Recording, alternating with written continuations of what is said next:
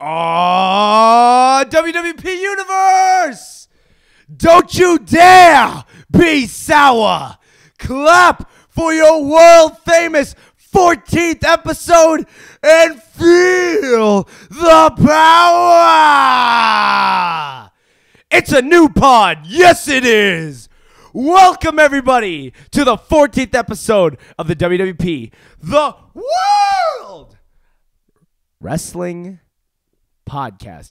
I am your host, Yasin Elahee, and I am here with the Daniel Bryan to my Kofi Kingston. It is Dixon Scott Tarr. How are you? Pretty good. Pretty good? Pretty sweet. You feeling like a that track power meet. of positivity? Sweet like a track meet. Yep. Gotcha, bitch. Zinger. Meh. So we're back. How have you been? I haven't been too bad. I thought you were speaking reverse there for a second. Oh, I was. Oh, okay. Yep. It's a little Easter egg. Listen to this podcast backwards. Listen to It'll the explain whole so thing. much. Listen to the whole thing in reverse because we've planned it out to the word this whole podcast. Even that pause that I did there is all planned out. So listen to this all in reverse. Yes. Yes. Anyways, so me and Dixon are actually just getting back from New York City, baby. Actually, North Bergen. But we were down there for Wrestlemania. Just kidding. We were down there for Yankees games.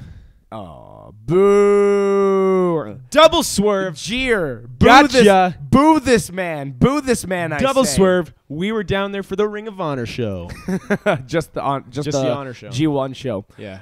So like I think I mentioned it a couple podcasts back that I have actually been to WrestleMania before. Last year was my first time. This was your first time. How did you enjoy the experience of being at WrestleMania? That was pretty fucking awesome. Yeah? It's pretty fucking great. Yeah, explain to people how your experience was, I guess, for your first Mania. It was honestly it was actually just unbelievable. Mm-hmm. Like from Takeover to even G1 to access to WrestleMania itself. WrestleCon. WrestleCon. Yeah. Everything. Mm-hmm. It's crazy because like even with just growing up, just being a wrestling fan, you feel like you're in the minority. Mm-hmm. But when you go to places like this, everyone there is like a wrestling fan, exactly, right? and it's fucking amazing. Like you go to Access, Yeah. or Takeover, or any of the shows, really, Yeah. and you're in that crowd, and you just talk with everyone, because like everyone's a wrestling fan, and everyone there has a common thing of being a wrestling fan, and that's why they're there. Yeah. So you can just talk to whoever the fuck you want to talk to. Yeah. And it's not weird, it's not awkward, and it's just you guys are all experiencing And the it's same not thing all at fake. once. It's not fake. Not the connection that we have with those people. No. Yeah. So essentially, with this being your first Mania weekend, was there anything that like exceeded expectations or was less than expectations or anything like that? I did not expect Takeover to be fucking the way it was. I didn't expect everything exceeded my expectations. That's great to hear. Yeah. That's great to hear. Like it. I am literally speechless from this. Mm-hmm. It's Was that the best trip you've ever been on? that's a tough one. That's a close one, yeah. That is a close one because it wasn't with trips. Because it didn't even feel like a trip. It felt didn't. like you were. It Like, didn't yeah. because we went for trips. You go and you enjoy the city. We really didn't get to see the city much. Yeah. We went for WrestleMania. Yeah. So if it's like, is it the best event or multiple series of events I've ever been to? Definitely. Mm-hmm. Like I've been to Seattle a couple times, Toronto a couple times, Arizona a couple times. We've actually seen the city. We've done stuff. But at the same time, we've gone and seen baseball games, hockey games, whatever. Yeah. And it's been more than one. But comparing those to this, there is no comparison. Mm-hmm. This Yeah. was so much better. Yeah, exactly. And it is definitely a tough comparison when it comes to an actual trip. Yeah. Because it doesn't feel like you're on a trip when you're there because you're just in your element. You're still in your element. It's not a culture shock to go there because you're just doing wrestling shit. You're not necessarily on vacation. You're not there to chill. You're there. You're still basically yourself. You're on. You're still on. Yeah. Yeah. I agree. For me, last year, I was in New Orleans, and this year was New York. For me personally, comparing the cities, I felt like New Orleans was the better wrestling city. Especially because New York is still a city. You know what I mean? Like, it's a very city-type city. Yeah. It doesn't differ too far from places like Calgary, except for the fact that it's bigger and it's like better in its downtown area and that kind of stuff. Yeah. Like, those things are just elevated, but it's not different. Yeah. You know what I mean? Like, it's not like you're going to Cuba or you're going to Mexico or you're going to some fucking European country or whatever. It's still like a city. Yeah. And you're walking around amongst people that aren't wrestling fans and all this kind of stuff. So it didn't feel like a vacation. Yeah. Because you were there and you were still in the minority when you were out and about. Yeah. Right? But last year in New Orleans, it was like very... Because this is the thing. I think the stat is that the population in New Orleans is like 300,000. Okay. Or 400,000, 300,000, something like that. Very small. And then there's 100,000 people there for wrestling. Exactly. So it's like a 1 in 4 that the person you come across is going to be a wrestling fan. Yeah. And especially when you're in that downtown area, Bourbon Street, Canal Street area, everyone there was like wrestling fans essentially. Yeah. Where this year in New York, there's 8 million people in New York. Yeah. And there's still like 100,000 people for wrestling. But that's still... So now it's like a 1 in 8,000 ratio to last year's 1 in 4. Yeah. So that was the only difference really, is that going there, like the actual city itself, New Orleans bested New York for me. Yeah. However, I would argue, and we'll get more into it later on, but I would argue that New York's shows were better than New Orleans' shows, which is a very heavy comparison to make because both years were actually quite quality, to be honest. Yeah. So it's tough.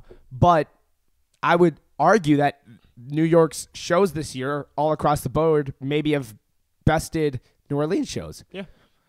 However, we will get to that in due time of all that. Before I started this podcast, though, this is Dixon isn't too familiar with this, but I wanted to start off this podcast by dedicating this podcast to the late, great Nipsey Hussle, who passed away since the last time we... Passed away is a very nice way of putting it. He was killed, obviously, since we recorded the last podcast. Yeah. So I wanted to put that out there into the universe. He may be gone, but he'll never be forgotten. The impact that he did have was larger than music, because a lot of people, and this is the thing, is that I was never the biggest Nipsey Hussle fan in terms of music, because it was like gangster rap type music that I just wasn't into, because it's just a genre that I'm not fully immersed in and fully into, because I like just a different style, because it wasn't my style of music. Yeah. However, that I don't even think that that's what Nipsey Hussle was known for, regardless, because that's not even how I knew him. Because he was a very big role in the evolution of the community that he was in trying to build up people that were in these oppressed positions and trying to give them the voice that they needed that they do not have. He was the voice of the voiceless. Essentially, because he, from a perspective, and this is something that I've kind of learned over the last probably 3 or 4 years, is that the only way for people in oppression to get change for them is that it has to come from someone outside of the glass. Someone looking into the looking glass is the only person that can help them out. Yeah. Because they themselves can't do anything from where they're in, because there's a reason that they are being oppressed, right? Because they put them in these scenarios to where these people can't actually physically fight back or rebel in their situations because they don't have the tools to do so. Yeah. So someone who is outside of this looking glass outside of this fishbowl of the oppression is the only people that can make the change for it. And the people that are doing that are huge and have put in a huge amount of effort for that is Jay-Z and Nipsey Hussle. And Nipsey Hussle is now gone. And it's especially because it was off some bullshit. It's really sad. So I think that he will go down in history, and with his legacy, it won't be music. No. It'll be the legacy that he leaves behind of unity and equality and all that kind of stuff, and more stuff on a societal level, stuff that's bigger than music and entertainment. Fair enough. So, yeah, just wanted to dedicate this episode to Nipsey Hussle, the great. Yeah? Yeah. All right. So. Also, shout out to Snickers, by the way. You're fucking dick. Yeah. Yeah, in this situation is when you want to take the piss. Anyways, let's move forward. So, before we start talking about wrestling again, we should talk about the Kevin Hart Irresponsible comedy special. Yeah. What were your thoughts? Because we both just watched it for the first time. So, what was your thoughts on the comedy special? I thought it was really funny. Like, it's hard to... For stand-up, it's hard for Kevin Hart to disappoint, but it wasn't one of his better comedy specials. Yeah. We've talked about, it's probably his weakest. Yeah, I would actually argue that this was not a good stand-up special, which is harsh to say.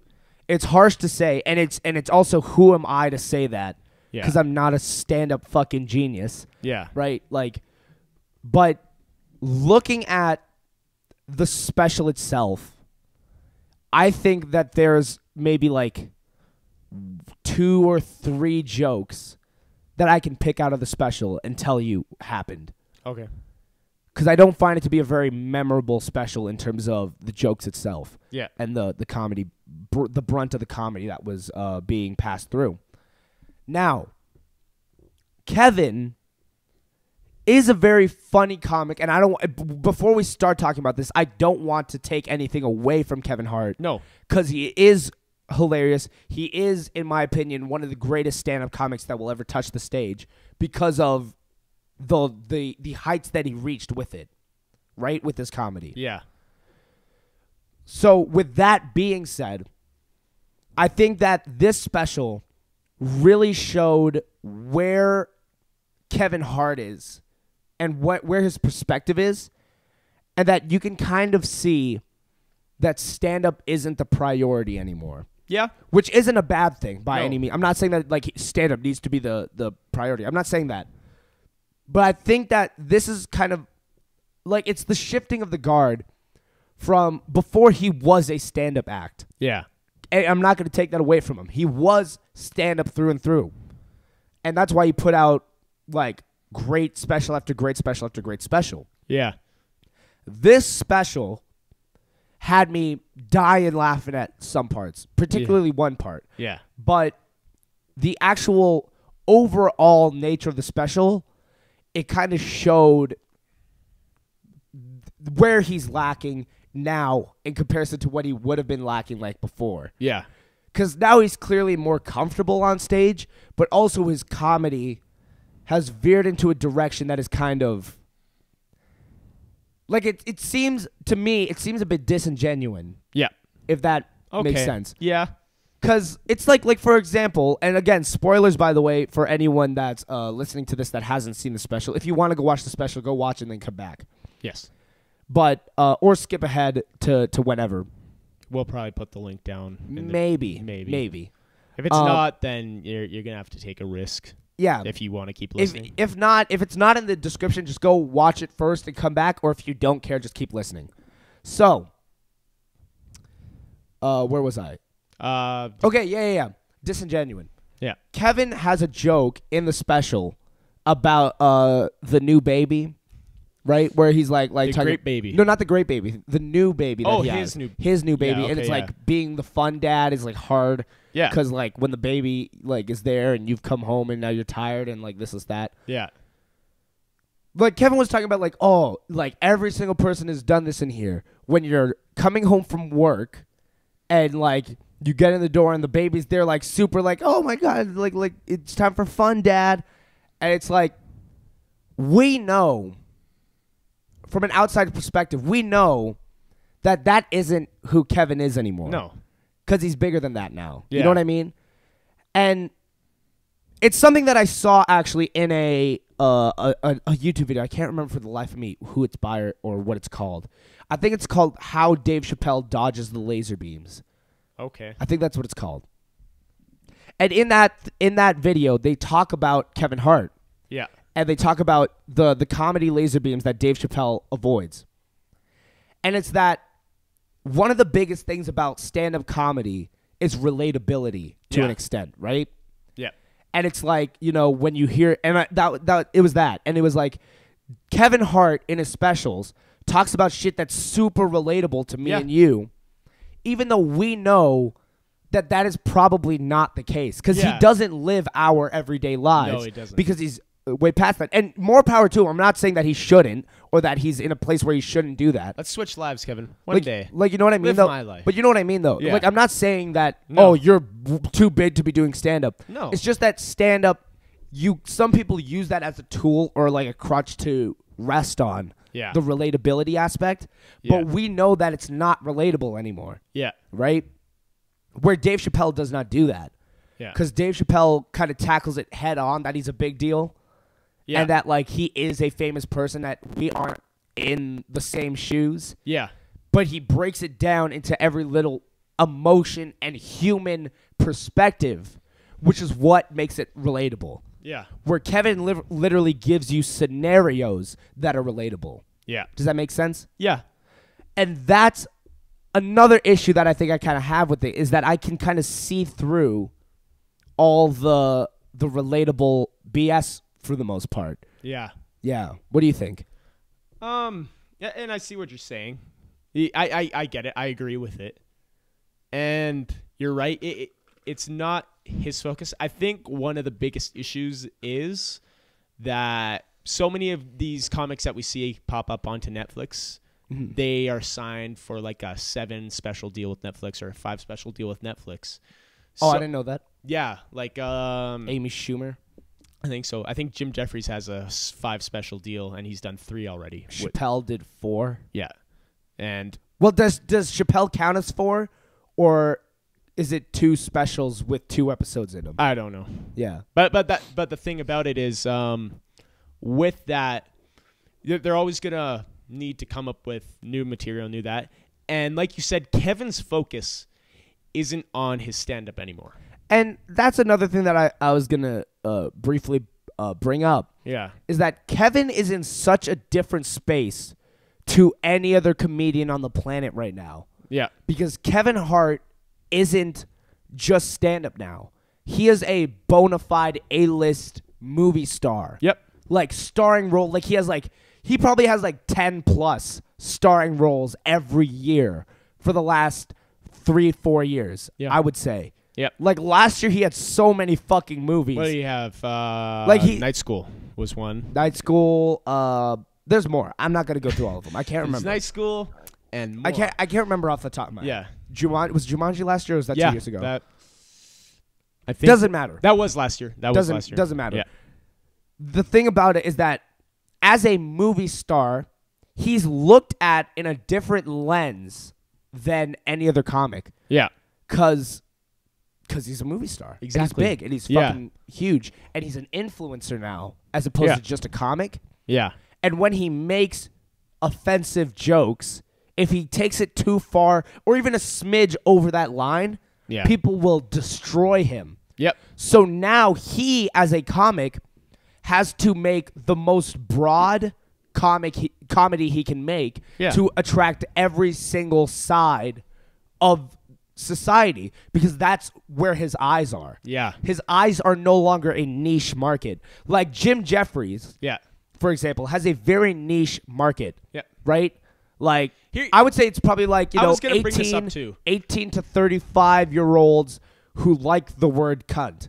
That's Jim Jeffries' like niche target audience. Mainly men. Mainly males. Mainly white males. Mainly white drunks. Yeah. It's like those kind of like guys. I was going to bring this up because... Like the pub crowd exactly. is Jim Jeffries' crowd.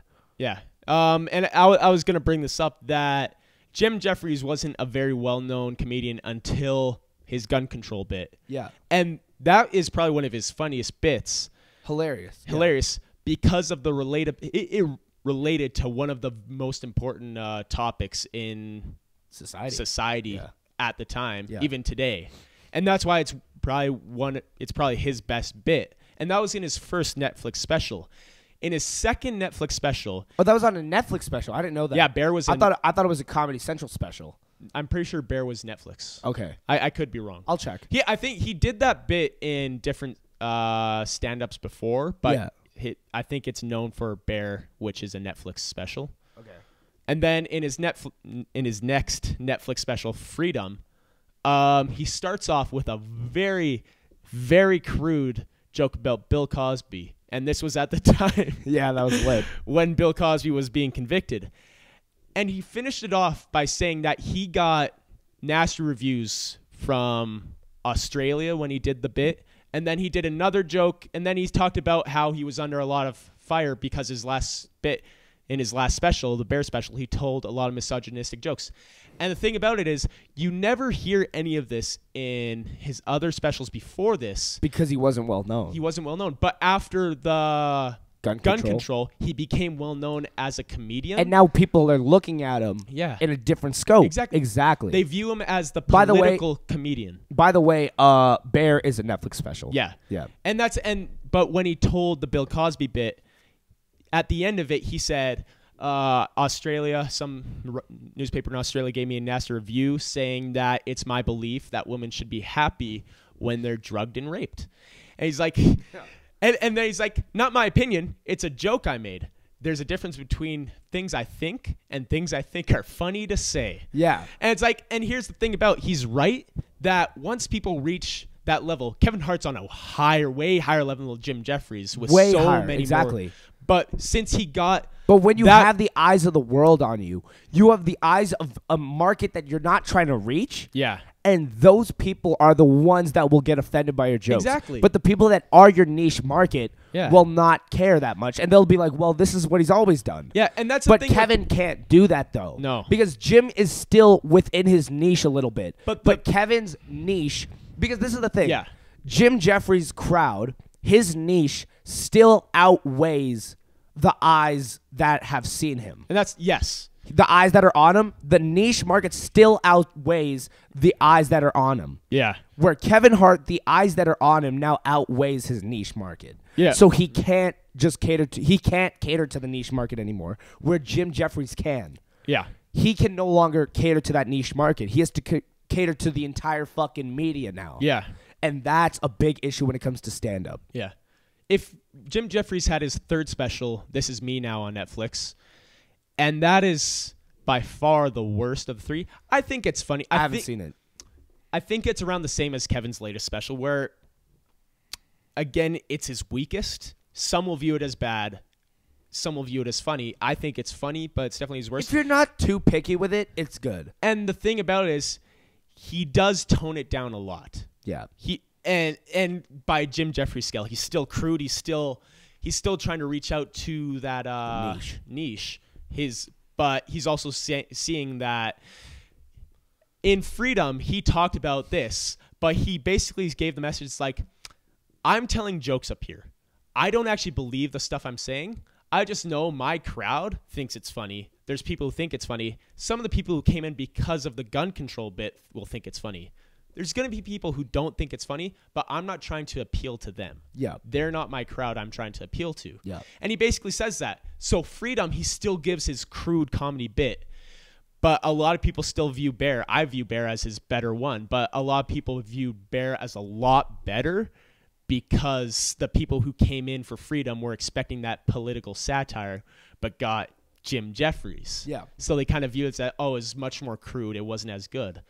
So in This Is Me Now, he toned down the crudeness, but he didn't politicalness. He didn't though. Because like he's not a political comedian. Yeah. He had that one bit. Yeah. And that was basically it. And it was a great bit. But in This Is Me Now, he still tried to tell his Jim Jeffries jokes, but he wasn't as crude as he could have been.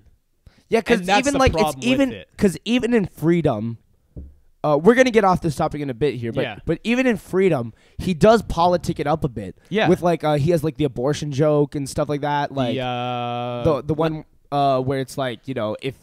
Oh, the abortion and gun laws. Oh yeah. There's two topics where you're either pro-gun laws and anti-abortion, or pro-abortion and anti-gun laws. So there's that, right? They're talking about these two topics, and while they're talking about don't tell the joke. Focused, don't tell the joke. They're shoving other things up the ass. Don't tell the joke. No, I just love that Anyways, part. They're shoving you up the ass with other things. I'm like, fucking. Anyways, and it's crude. It works. But, anyways, besides that. Yeah. Sorry. What was I even talking about? Yeah, he still had a little the political satire in it. So he still did that because he knew what was coming in, and he still had to cater to that niche, right? Yeah. So he catered to both sides. Yeah. Where I haven't seen This Is Me Now, and it sounds like he kind of just abandoned ship and just kind of went back to bare bones comedy. His best, which was what Irresponsible was for Kevin Hart. There's only one part I remember from This Is Me Now, and it's when he's at Warren Buffett's birthday party. I won't tell the bit. Watch it. I think it's really funny. Yeah. But so yeah. But regardless, I just going back to the Irresponsible movie special. Yeah. I just think that with Kevin's status, he cannot physically go and be the Kevin Hart we want, because Kevin Hart was never even really that crude. No, he never was. He wasn't. He was not an offensive comic, like even at all. Like he had edge. He had like a bit of an edge, though. Yeah, you know what I mean. Yeah. And then now, this was another thing that really bugged me about the special, actually, and it was a big thing that I noticed. It was the cuts. Okay. The cuts, I fucking hate it. Yeah. I hate it because it was very obvious that they did two specials and they merged them together and got the best of each one. I didn't even notice that. Oh, I noticed it, and it was hurting my head, and it's just not raw. No. Like, and I don't like that about comedy. I want a comedy special to be raw in its essence. Yeah. Like, look at Delirious. Look at Bear. Look at Dave Chappelle's specials. Like, look at these specials where it's like very authentic to what's going on, where this one wasn't that authentic, because you could hear the lack of flow in it because he was doing two different specials at the same time. Yeah. And that was an issue that I just had with it. It was like I couldn't watch it knowing that it's like I'm not having a conversation with you. I'm watching two different sides of something that you did. And it's like just trying to make yourself look the best possible instead of it being raw in its essence. And like, it cuts to the crowd and shows like a crowd member laughing. It cuts back to him. It's like, let me just see what's happening. It's like in wrestling where they do that, where a big move will happen. Remember back in the day? And then they'll show a replay of like a fan like losing his mind in the crowd while surrounded by fucking 9 people who aren't losing their mind in the crowd. Yeah. And you're just like, okay, well, that just took me out of it a bit. Yeah. That's what it was doing in this special. And it just really, really irked me. Like, and that was just one big thing in that special that was just like so off-putting to me, because I just want to see raw in its essence, the special. Yeah. Yeah. I don't mind camera cuts, like cutting from one angle to another angle. I don't mind that. Yeah. But when it's cutting between two different things, it just takes me out of it. Because you're telling a story up there. Yeah. And I'm hearing two versions of the story told the exact same way, but in different cadences, and it ruins the flow. Yeah, it does. Like, for example, the joke where, oh, shit, you want to rob me and whatever? And then, like, he's, like, dying laughing on the last one, right? Yeah. And then it cuts away, and then it comes back, and he's fine. He's, like, perfectly fine. Yeah. And he just continues. And it's like, that just took me way out of, like, the hysterics that I was just in. Exactly. It's not gradual. So that was, like, a big issue that I had with that. But, again, shout out to Kevin Hart, though. Like, he did a good job. And he did good for what he can possibly do at this point. Yeah. Because, like, look at the Oscars thing where, he told a gay joke 6 years ago, and then everyone was like, oh, he's a fucking homophobe. Now we don't want him to host the Oscars, and he didn't host the Oscars. And that's the risk he runs. And I kind of I thought of this, too, because of the contracts they have with Netflix where you have to do this amount of specials. And it's for this one with Kevin Hart and This Is Me Now with Jim Jeffries. They're trying to be more relatable to his critics because Netflix is being like, you have a lot of heat coming down on you now. You need to diffuse this heat. So Kevin Hart gives a bit special that's not as edgy as his other ones. It's the same with Jim Jeffries. And I think it's just to show that and I don't get why it would be Jim Jeffries because when they signed him, you should know what you're getting into. Exactly. But it's the thing. It's like, Kevin Hart. Yeah. Kevin Hart got in trouble for the mom joke. The mom joke? Like the mom, there's one thing that you're not that's fun. Oh, yeah. There's no such thing as a fun mom, and this is that. Like, he got in trouble for that. That's bullshit. Not in the special, but he told it before. Yeah. He told it on SNL in his opening monologue, and everyone lost their fucking minds. Like, what? I'm fun. I'm a fun mom. And it's like, by saying you're the fun mom, you're not the fun mom. How cool was that? It's like, you know what I mean? It's like the moms that'll get upset that you said I'm not a cool mom are the moms that are actually just not. You're not cool. You've just proven his point that you're not actually cool. Like, if you have a cool mom, your kid will never say, yeah, my mom's cool. They'll say, she's pretty cool. She's okay. And then the mom will never have a response to it. Well, obviously, everyone loves their mom. Yeah. Like, as long as their mom's like a good mom. Yeah. But, it was a joke. It's obviously a joke, and he's painting it with a broad brush to be relatable. And Jim Jeffries also touches on this. That's what people don't get. There's Kevin Hart, the person. There's Jim Jeffries, the person. Then there's Kevin Hart, the comedian. Yeah. Jim Jeffries, the comedian. Two completely different people. Exactly. It's like when Kevin Hart starts acting in a movie, you don't be like, why would Kevin Hart do that? It's, why would this character do that? And it keeps you in the movie. And that's the issue with stand-up comedy in a sense, is that people can't separate the comic. It's hard to separate the comic from the person. Exactly. And then you see instances with like people like Robin Williams and what happened to him.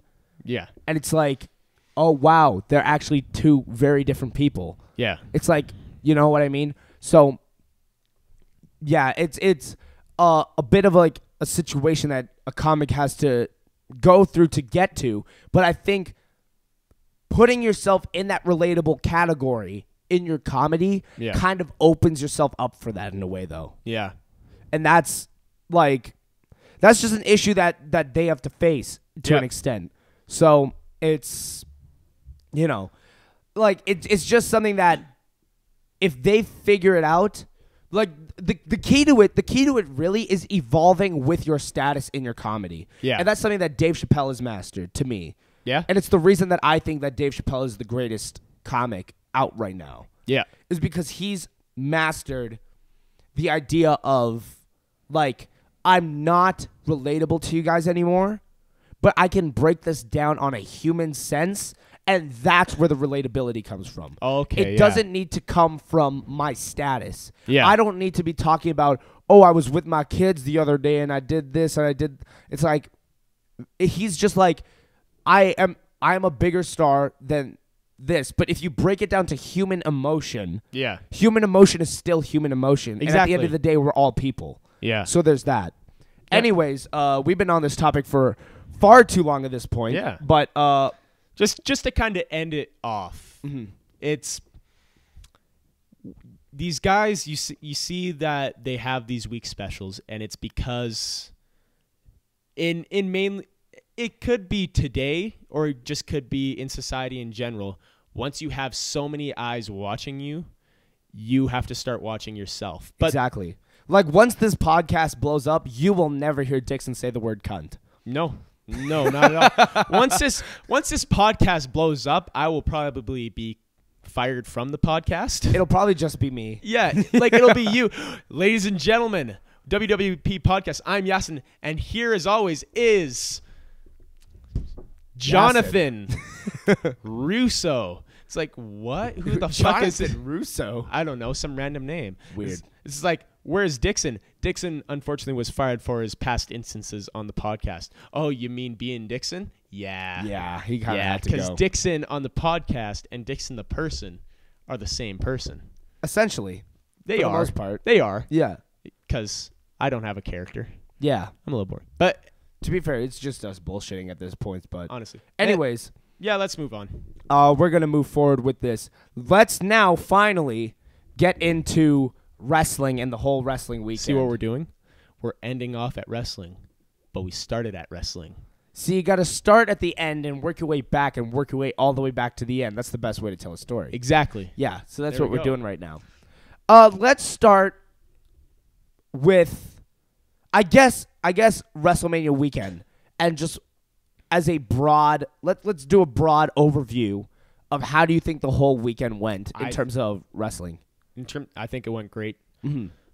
Takeover stole the weekend as usual. Well, we were gonna get there, but I guess we'll start there now. Okay, well, what do you mean, like, as a broad? I just wanted a broad overview of how you thought the wrestling this weekend was. I think it was great. Like Well, okay. you can't This. really say a broad thing without going into the specifics. You don't have to specifically go into specifics, but you have to at least break it down into minor parts. All right, I'll do it. You do it. So, I think as an overall weekend, I thought that this weekend was really strong in comparison to previous years.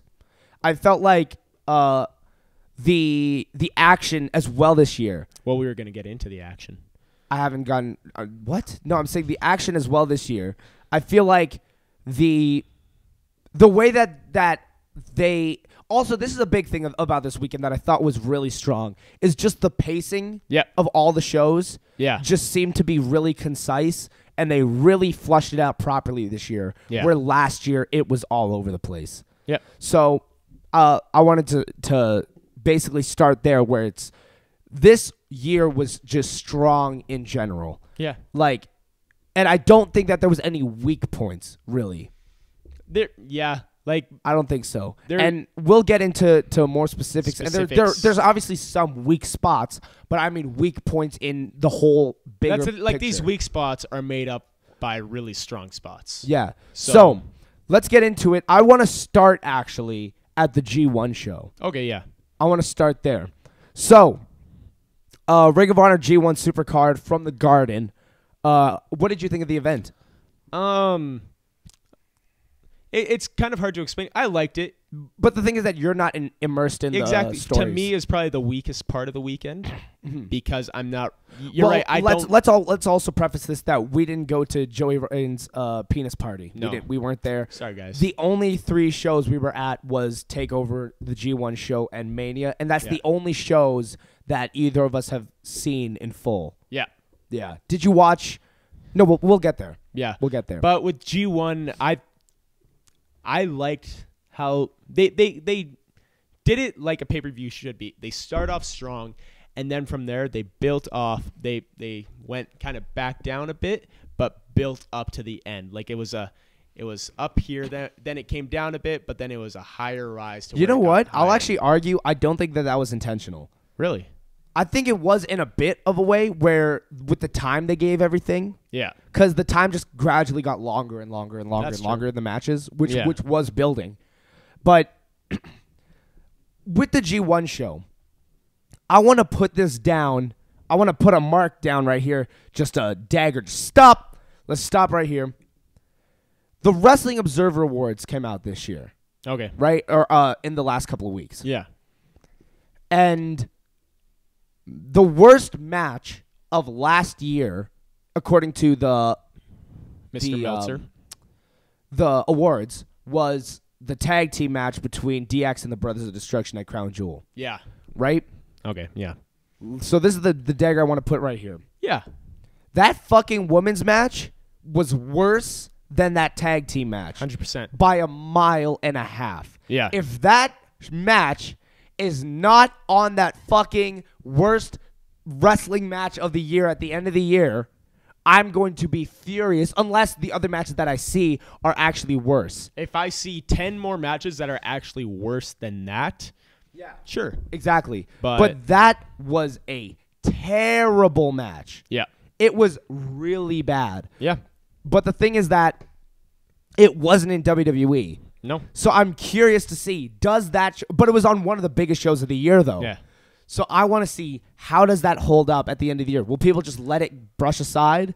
or will they be like, okay, this was actually really bad? I thought you were gonna get into a different part of the G1 where, like, you're starting with Crown Jewel, where it was the tag team DX vs Brothers of we're Destruction. gonna get there too. 4 part-timers, and people are always complaining these guys should just retire. They're not as good as they used to be. They're ruining their legacy. The fucking Rumble at the G1, Great Muta, but that's a bit different because it's a Rumble. Exactly. It's a Rumble, so it's a bit different. It is a bit like, different. you get the pops in Rumbles too, like Yeah. where Roddy Piper comes out or whoever. Not anymore, obviously. But the thing is, when you have the guys behind us saying they're just as good as they were, it's like, well, that's just not true. yeah, they're like talking about like, whoa, Muta's really moving around that ring. I'm like, well, he's not. He's really not. Liger's a completely different story because Liger's still great. Yeah. But the great Muta, who was once upon a time the best wrestler on the planet, is not the same guy he was then, because he's probably like,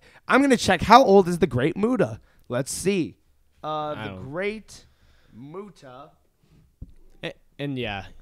Where is it? I'll talk a bit. He's 56 years old. Yeah, that's... Okay? He's 56 years old, and he's not the same guy he was. And that's not his fault. Nope. That's not a bad thing. But when you're going to give that its due of like, whoa, he's just the... No. Shawn Michaels did infinitely better than the Great Muta did in that Battle Here's Royal. a point. 2017 Royal Rumble, when Taker came at, what, number 28 or 29? 29. Great moment. He just gets in the ring right away, stares down Goldberg. He's looking amazing with the long hair and the black hair and the black goatee back. And then he starts wrestling, and people are saying, wow, he's really showing his age. He can't He did great in the Rumble. He did great. But people said, he's really showing his age. He's showing he can't do it anymore. This WrestleMania should be his last. And they're saying that, but when Muta goes into the Rumble at G1, oh my God, he's just as good as he used to be. He's not. He's just not. So I haven't seen him wrestle, but again, I could tell he's not. Again, no disrespect to Muta. No. One of the greatest ever. But good for him to give the people that pop. And it's not about him. Moment. This isn't about him. No, it's not about Muta. It's about the fan base. Yeah. And how we dismiss certain things and not other things. Yeah. Where it's like we either dismiss it all or we embrace it all. Yeah. For me, I would like to embrace it all. Yeah. That's my thing.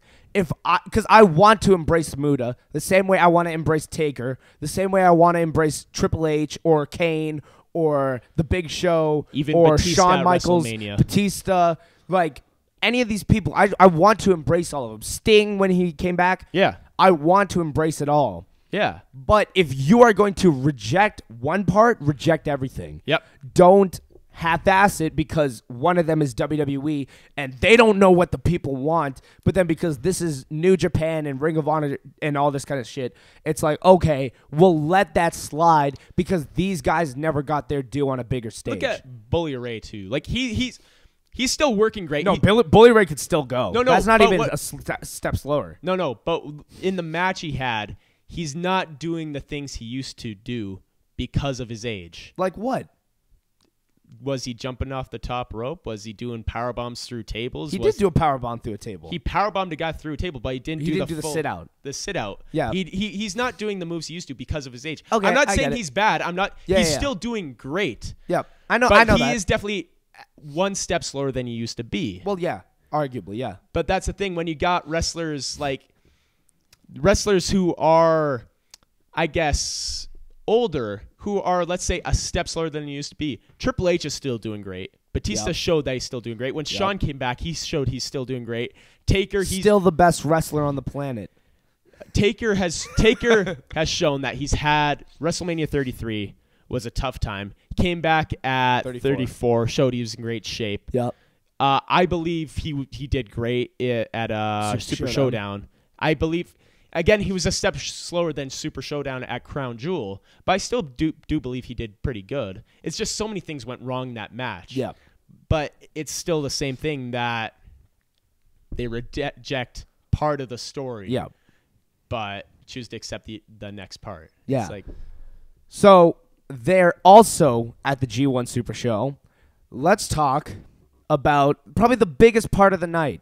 And it's not Switchblade, it's not Okada, it's not Naito, and it's not Ibushi, and it's not the ladder match. It's fucking Enzo and Cass. Let's talk about this. Who would have thought? So, the tag team Fatal 4-Way survival match was going on with GOD, the Briscoes, the Villain Enterprises, and PCO and I can't remember the name. Whatever. I can't remember. That's PCO. Oh, okay, yeah. So, after the match, GOD won. GOD won. Congratulations to them. Yep. After the match, we were in the crowd, right? And we see water go flying at the briefcase, or beer go flying at the briefcase, the barricade, and the Briscoes like get it hit in the face with it, and they just start fucking throwing. Yeah. And then you see, I'm like, what the fuck is going on down there? And then you see this blonde hair short guy dive over the fucking barricade into the Briscoes, and I'm like, what? No. Is that Enzo? And everyone around me is like, no, it can't be Enzo. It can't be Enzo. Then you look closer. It's fucking Enzo. No way. And they just start scrapping. Bully Ray comes sprinting from the back, starts fucking stiffing them, like Bully destroying Ray comes them. down, just proving everything that I just said wrong. Yep. And he just fucking throws. He starts killing them. He kills him, and then we see this guy who's 7 foot tall. And you can't teach that. Come in, and he starts fucking mucking guys. Yep. Just killing them. Yep. He got one of the Briscoes, I think, full headlock, wrenching him back. Like it's not like one of those like kind of arrest headlocks you see. Full arm underneath the chin, pulling back, strangling guy. Bully Ray comes beat the shit out of him. Enzo comes in to help. Bully Ray grabs Enzo, whips him face first into the fucking barricade. It was so sick. So now with this, there was a big question. Is it a work? Is it a shoot? They didn't show it on the cameras. Yeah. And all this kind of stuff. Turns out it's a fucking work. Yep. And it was a work of pure art. Yes. It was brilliant. Here's the thing. It's either a work of pure art or It's just the worst thing ever. No, or they forgot to tell some of the guys it was going down. Well, that's it. It's that there was a conversation between Ring of Honor and New Japan, and New Japan didn't want it on the show, but Ring of Honor did. Yeah. So Ring of Honor brought them in, and New Japan was trying not to shoot it because they were the ones in control of the cameras. Yeah. So they just were like straying away from it, and then Enzo and Cass and Bully Ray and the Briscoes are doing all this great work off camera. Yeah. So it's like, but it made it better. It made it more real. It did. And it was completely unintentional for how good it was. Yeah. But it was great. And I really can't wait to see what Enzo and Cass do because I'm a huge fan of Enzo and Cass. Yeah. I'm a really big fan of them.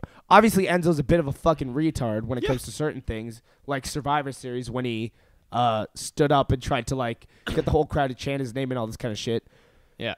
Like he's a bit of a fucking idiot there. Yeah. But overall, like on television, when he's booked to be on television, he's a genius. I love it. He's brilliant. Yeah. So I love Enzo and Cass, and I'm quite excited to see what they're going to do next. Yeah.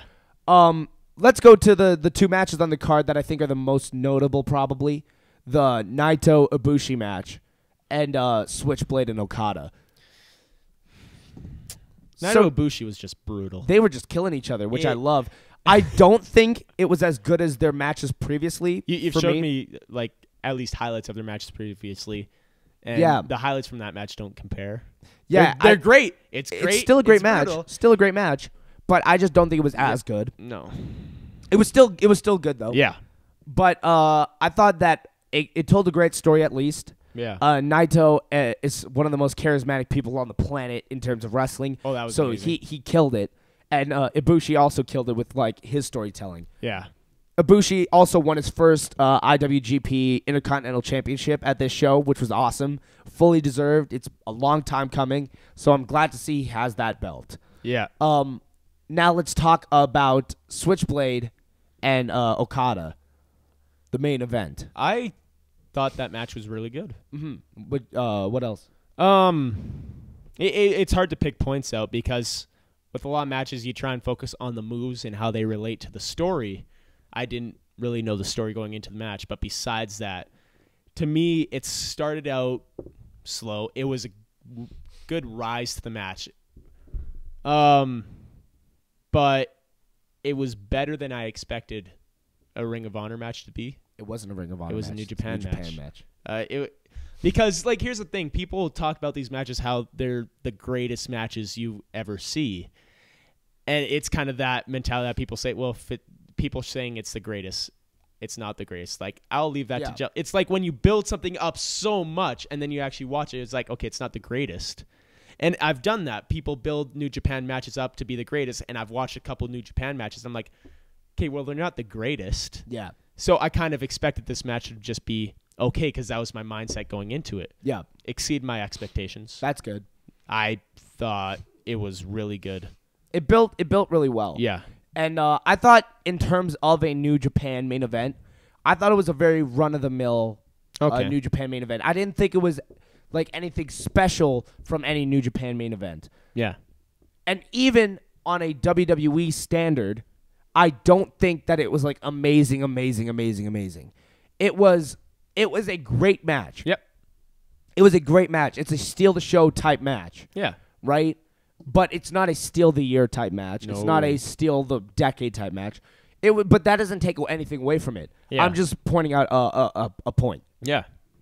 But Okada and JY told a really good story. They put it together really well. Also, the story leading up to it with Okada losing the title to Omega and then falling down the card and then like going on a really big like defeat streak and like losing a lot and then building his way all the way back up to this moment to finally get his chance again. And he wins. Was really great. It was a great, a well-told story and a well-thought-out story. Thing is, though, is that I'm curious with where New Japan is going to go now. Because they lost a lot of their big stars. With the Elite leaving, yeah, it's kind of left them in a really shitty position.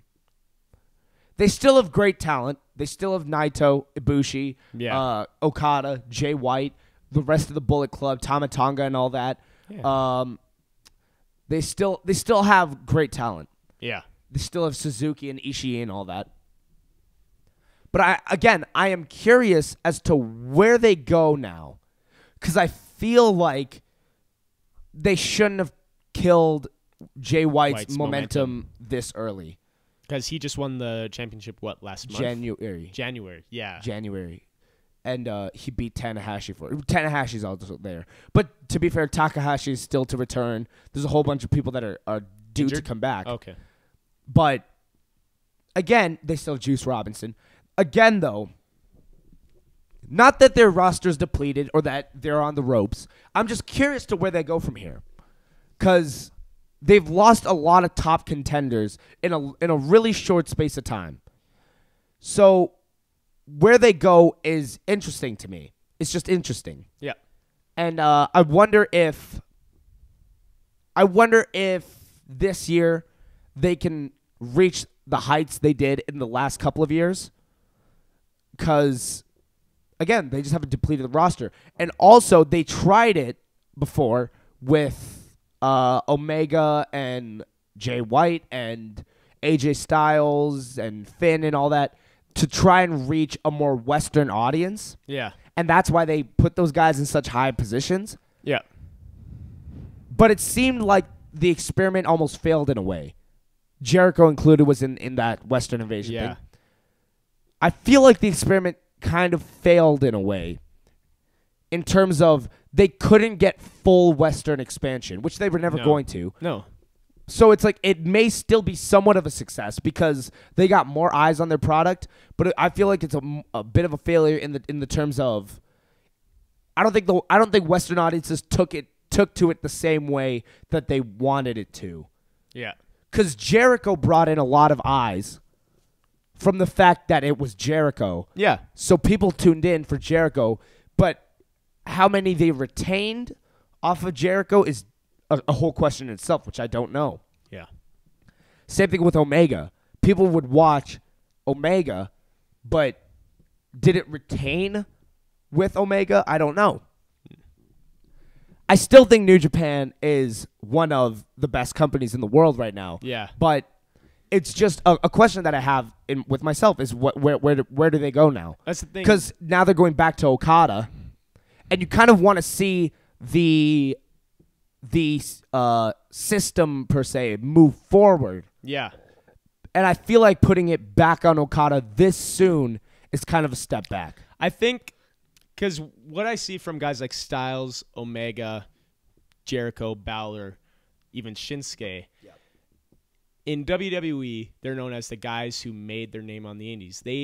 Styles more TNA, but they made their name in New Japan. And once they leave, it's like it's hard to go forward from there because the only guys they have to actually stay around, the only guys they have that can really keep them up is guys like Okada, Naito, Tanahashi, Ibushi, all them. So they're really, and you're right, it is. I do believe it's viewed at least as a bit of a failure. It put them on the map, but with but with so many of them that left, it's hard to see them go a direction besides backwards. Like you kind of need to go backwards first to go forwards? Kind of, yeah. Okay, I can see that. That's true. Yeah. Because you kind of need to put it on Okada again just to move forward. Because they brought in these guys brought in so many fans. So if they see Okada at his greatest, maybe that could keep those fans back. Yeah, and that's true. Jay White might get his call. actually big push moment later on. That's a good point. Yeah. I agree with that. That's a good point. Yeah. But overall, I thought the show was decent. I don't think it was great or amazing because I felt like the first half of the show really dragged. Yeah. The first half is a bit of a stretch. Probably the first third of the show, other than Ospreay, Jeff Cobb. Yeah. Oh God. Really dragged because it was in the Ring of Honor zone where it was like, the storytelling is kind of waving around and it's not that great. So, and the Women of Honor match was fucking terrible. Yep. So, it was above average, I would say. I would give it probably a 6.5, 7 out of 10 I was about overall. to say a 7. Overall, I think I would probably push it to a 7 because the New Japan shows and the New Japan matches and the ladder match at the end really boosted the show. Yeah. And the Enzo and Cass thing. Yeah. So I would probably give it a 7. I was thinking a 7. Yes. MSG was great. It was at Madison Square Garden. Mm-hmm. It was our first time in New York, so it was actually we were hoping Takeover would be there. Yeah. But imagine if Takeover was at the Garden. Right? We'll get there, but it was great to at least go to the Garden. Yeah. And honestly, the place is actually pretty fucking amazing. It's pretty fucking it's a different atmosphere to what you're used to. Yeah. Just because it's the Garden. Yeah. And the crowd wasn't any different than any other crowd. No. But the building itself, it's like you know what you're in. You know you're in the Garden right now. And you're fully aware of it at all times. And you're like, wow, I'm in the fucking Garden right now. This is crazy. Yeah. I wish that they still had the entrance from the side. Because it's so much It was so distinct. better. It was so distinct to Madison Square Garden. And people were talking about this when they changed the Garden and renovated the Garden. People were like, damn, it's gonna lose that Garden feel. And people were like, nah, it won't. It's the Garden. But that is a very distinct feature of the Garden is that when you walk out from the locker room, you're literally right in the fucking middle. Yeah. You're right there on the ice or whatever it is. Yeah, it's ice. Well, I think No, it is the ice, but I'm just saying whatever it may be, whether it's the ice, the ring, the fucking court, if it's basketball, whatever. I don't know. It's all right there. Yeah. And it made it such a unique feel. Yes. So I kind of wish that was there. But speaking of unique and speaking of Enzo and Cass jumping the barricade, let's talk about probably the worst part of this weekend. And the thing that kind of hurt my heart the most. Yeah. So the Hall of Fame was on Saturday as well. We didn't go because we were at the G1 show. Yeah. And after we get back, when we got back, we were talking about it. We're like, Enzo and Cass is going to be like on everyone's mind. Like, I want to see what people have to say about that. This was just on the bus, too. Yeah, we're like, we have to see what people are saying about Enzo and Cass jumping the barricade and whatever. Yeah. So we're at the Port Authority, and we get some Wi-Fi, and we're looking on Instagram. And then we don't see Enzo and Cass. Nope. We see, well, actually, the first post that I saw was Enzo and Cass jumped the guardrail and Dash Wilder sparked some dude out. What a fucking night. And I was like, what? Yeah. So then we're looking. It didn't take that long to find it. It was like No. 10 seconds. And then you see it. And this jackass at the Hall of Fame jumped the barricade, sprinted all the way into the ring, and tackled Bret Hart during his speech for the Hart Foundation and for Jim Neidhart. It wasn't really because they're inducting the Hart Foundation, so it's his acceptance speech, but it's not really. It wasn't his. even his acceptance It speech was because he's him- already in the Hall of Fame. It was him accepting on Jim's behalf. It's him Essentially. talking about his relationship with Jim and Yep. his and Jim's relationship with WWE. Yeah, and Italia's in there, and yeah. And it's, what, 1 or 2 months after, Yep, not too long. not too long ago, Jim Neidhart passed away. Probably November, December. Yeah, it's some fucknut sprints all the way down to the ring, slides in, and tackles Bret Hart mid-speech. Yeah. And it's just it. And I was talking to Dixon about this as well. That was probably the worst one you could have done it for outside of like maybe Tori Wilson. Fair, yeah. Because Tori Wilson's a woman, and he would have gotten it worse if he tackled Tori. Yeah. But like because it was Bret, like it was still really not good for him because it's fucking Bret Hart. It's Bret Hart. So Bret is the worst one that you could possibly done. Yeah. That was a male. Out of the people, Because the other ones, but I know why he did it to Bret. It's because you're not going to do it to any of the other ones No. because most of them are factions. Harlem Heat. You have Harlem Heat, DX, DX. the Hart Foundation, and then you had a Honky Tonk Man or Brutus Beefcake, which you could have done it to as well. Yeah, but And- Brutus but Beefcake. Brutus Beefcake and Honky Tonk Man, if you tackled them, you would still get the shit kicked out of you, but it would have not been the same Well, way. Honky Tonk Man, he wouldn't have taken it. Honky Tonk Man would have fucked him up. Oh, yeah, and Brutus Beefcake probably Brutus had Beefcake his... probably still would have fucked him up. Did he have his fucking I don't know. barbershop I thing? didn't see. If he did, I guy's getting stabbed. Yep. But yeah, Bret, that was a really tasteless move. Stupid. And It's just stupid. let's also I want to dedicate this podcast on top of Nipsey Hussle to Dash Wilder. Thank Mainly you for Dash your Wilder. services. Also, Travis Brown and Davey Boy Jr. Davey Boy Jr. Those are the three. Those are the main three. The three Because they that- kicked the shit out of him. Yes. And Dash Wilder only needed one punch to do it. Travis Brown came in and he fucking went in on him. Then my favorite part was Davey Boy came in late. Yeah, and and he he- just jumped on the fucker. And he just fucking started raining down fists on that apron on the hardest part of the the ring. thing is, Travis Brown went in and then people started getting him out and he backed off.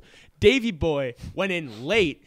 and still kicked the shit out of him, even and though people they had to it fully pull under control. him off. Pause. Yeah. Big Show went and was like, "Yo, stop right now.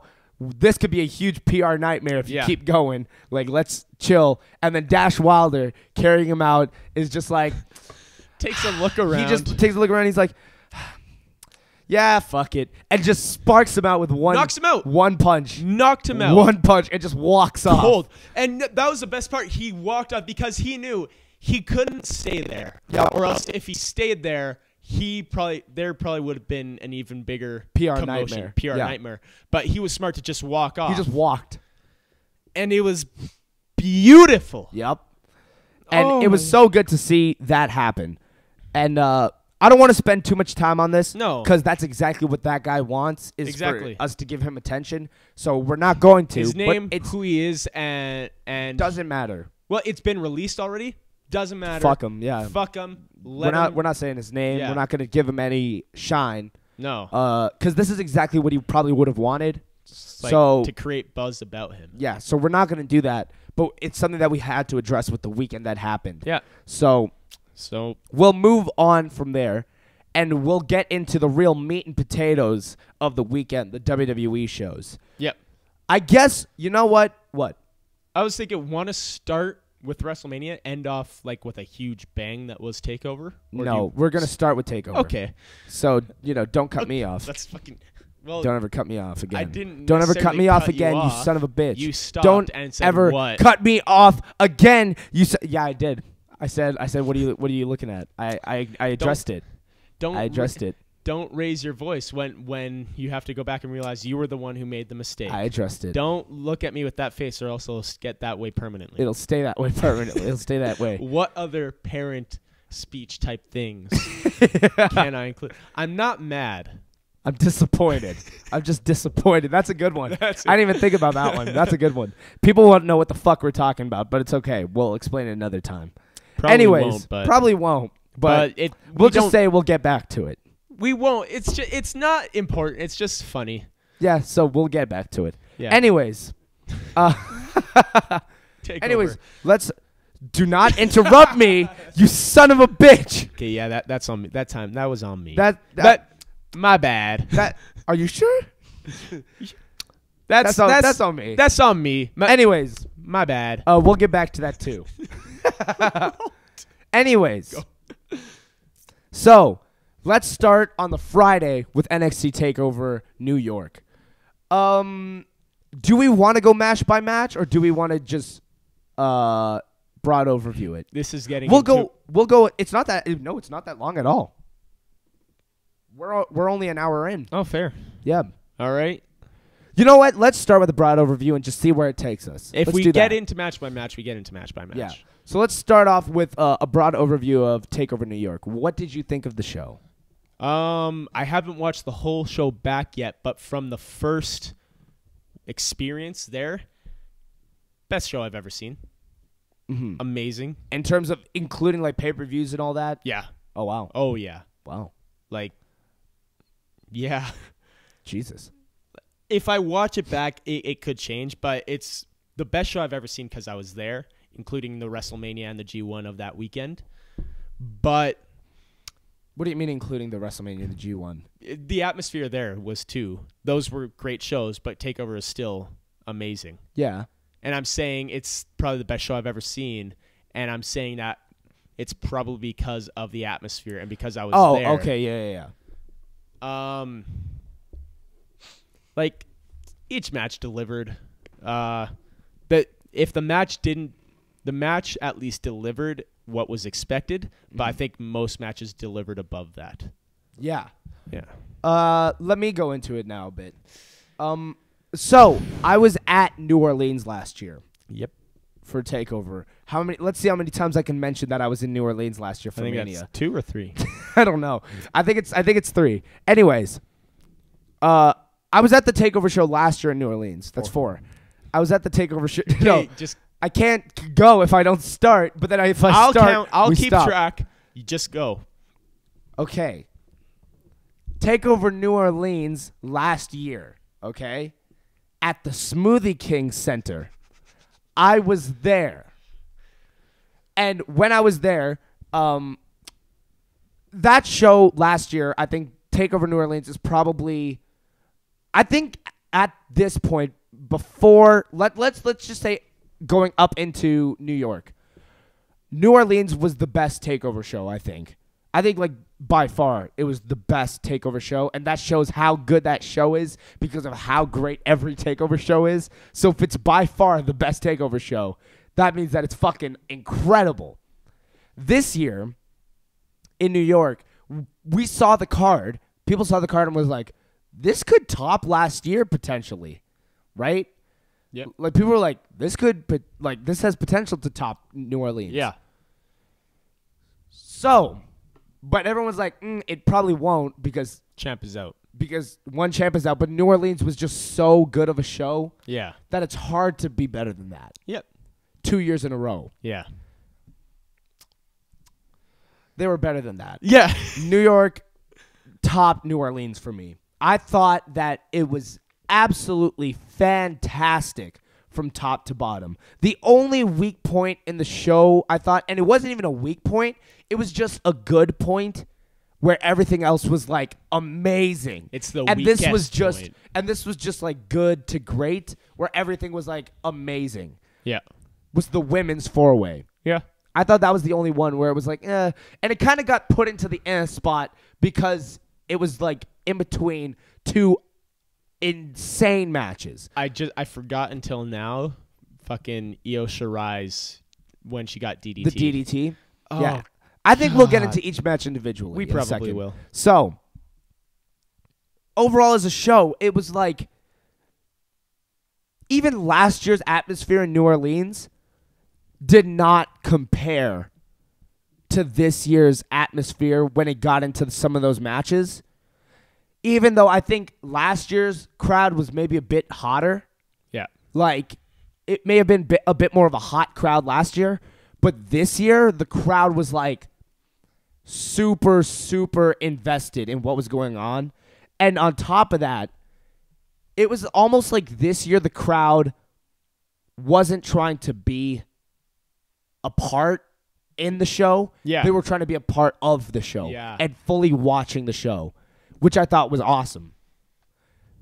So, I think let's go match by match for TakeOver because there's only 5 matches. We won't do this for Mania, but for TakeOver, let's do it. All 15 matches. Yeah. So let's do it for TakeOver. Tag team match. Start So, off. really? Yep. Really? You just want to do this? Yep. You want to do this? Is that what we're doing now? You just blurt out fucking introductions left, right, and center. Is that what you do now? War Raiders versus Aleister Black and Ricochet. For fuck's sake. Anyways, let's start. Let's start with the first match on the card. Candice LeRae versus Leah. All right, yeah. It was decent. Let's go to the first match on the actual card, though. The War Raiders versus Aleister and Ricochet. I thought this match was very, very, very good. Ooh. What? Not great. Well, I added a lot of varies. I would say it's in the great category. Okay. I think it's okay. Let's Get say into it. Let's do our own Meltzer ratings of 5 stars. Okay. So, before we start, we had this conversation a whole bunch of times about what's a 5-star match. Yeah. And to us, you can vouch for me on this if you want. Yeah. A 5-star match to me, it has to be one of the best matches you've ever seen because it's a perfect match. Yeah. And you don't get a whole bunch of perfect matches every year. Yeah. You get, like, perfect matches are usually few and far between to me. Yeah. You know what I mean? Yeah. It's like you don't get a perfect match every fucking day. No. Or even every month. No. It happens, like, once in a while. And it's like, because if you have to think about it, if you have to go, that could have been a 5-star. Maybe that was a 5-star match. Yeah. Then it's not a 5-star match. Yep. You know what I mean? Yeah. It's not a 5-star match if you have to think about it. If you have to go, ooh, that could have been a 5-star. It's bordering between 4.75 and 5. It's not a 5-star match. It's 4.75. It's a 4.75 star match. Yeah. So, let's start there. Yep. Because to me, like, the 5-star matches in history is like, I would say, I'm going to start in the mid-90s and move up because everything before that we kind of have a skewed view on. Yeah. So I would say that the 5-star matches in history to me are, in WWE at least, are Razor and Shawn, Mania 10. I would say Brett and Austin at Mania 13. Yeah. I would say, would I give it to Mick and Undertaker in Hell in a Cell? I don't know. Probably not. Let's not include that one. So I'll give it to those two that I just said. I would give it to both Shawn Taker matches. For the WrestleMania match. WrestleManias. Okay, yeah. I would give it to Shawn and Angle. Yep. At Mania 21. I would give it to Punk and Cena at Money in the Bank.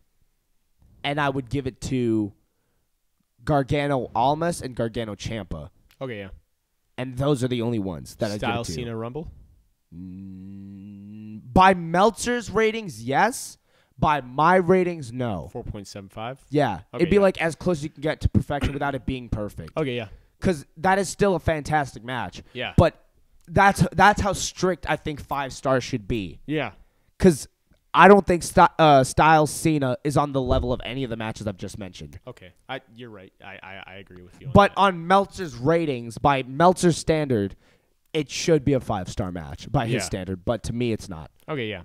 So let's go by our standards for this show. Okay. So what would you give the tag match between the War Raiders and Aleister and Ricochet? Because are you with me in terms of the 5-star rating that I do? Yeah. Yeah. What do you think about that? Tag match. No, I mean, what do you think about how the rating system is and how it should be? Yeah, I agree with you. A 5-star match should be perfection. You should look at the match and see that as there are no. You should see it as to me, I feel like this should be wow, that's like a once in a lifetime match. There's no flaws in that match. Yeah. You should look at it and see I don't see a flaw in that match. That's 5 stars. But not even that it's not there. I don't think it should be that there's no flaws in that match because you physically can't make a perfect match. No. But I think it should be like a match that you're like, this is once ever. Yeah. Like I will never. Twice in a lifetime. Like this is a match that is so excellent in its own unique way that it'll be really hard to either top this or even to match this. Yeah. That's what I say. Yeah. Which is why I wouldn't give Shawn Undertaker in the Cell in 97 5 stars. I wouldn't give Owen and Brett in the Steel Cage 5 stars. I wouldn't give what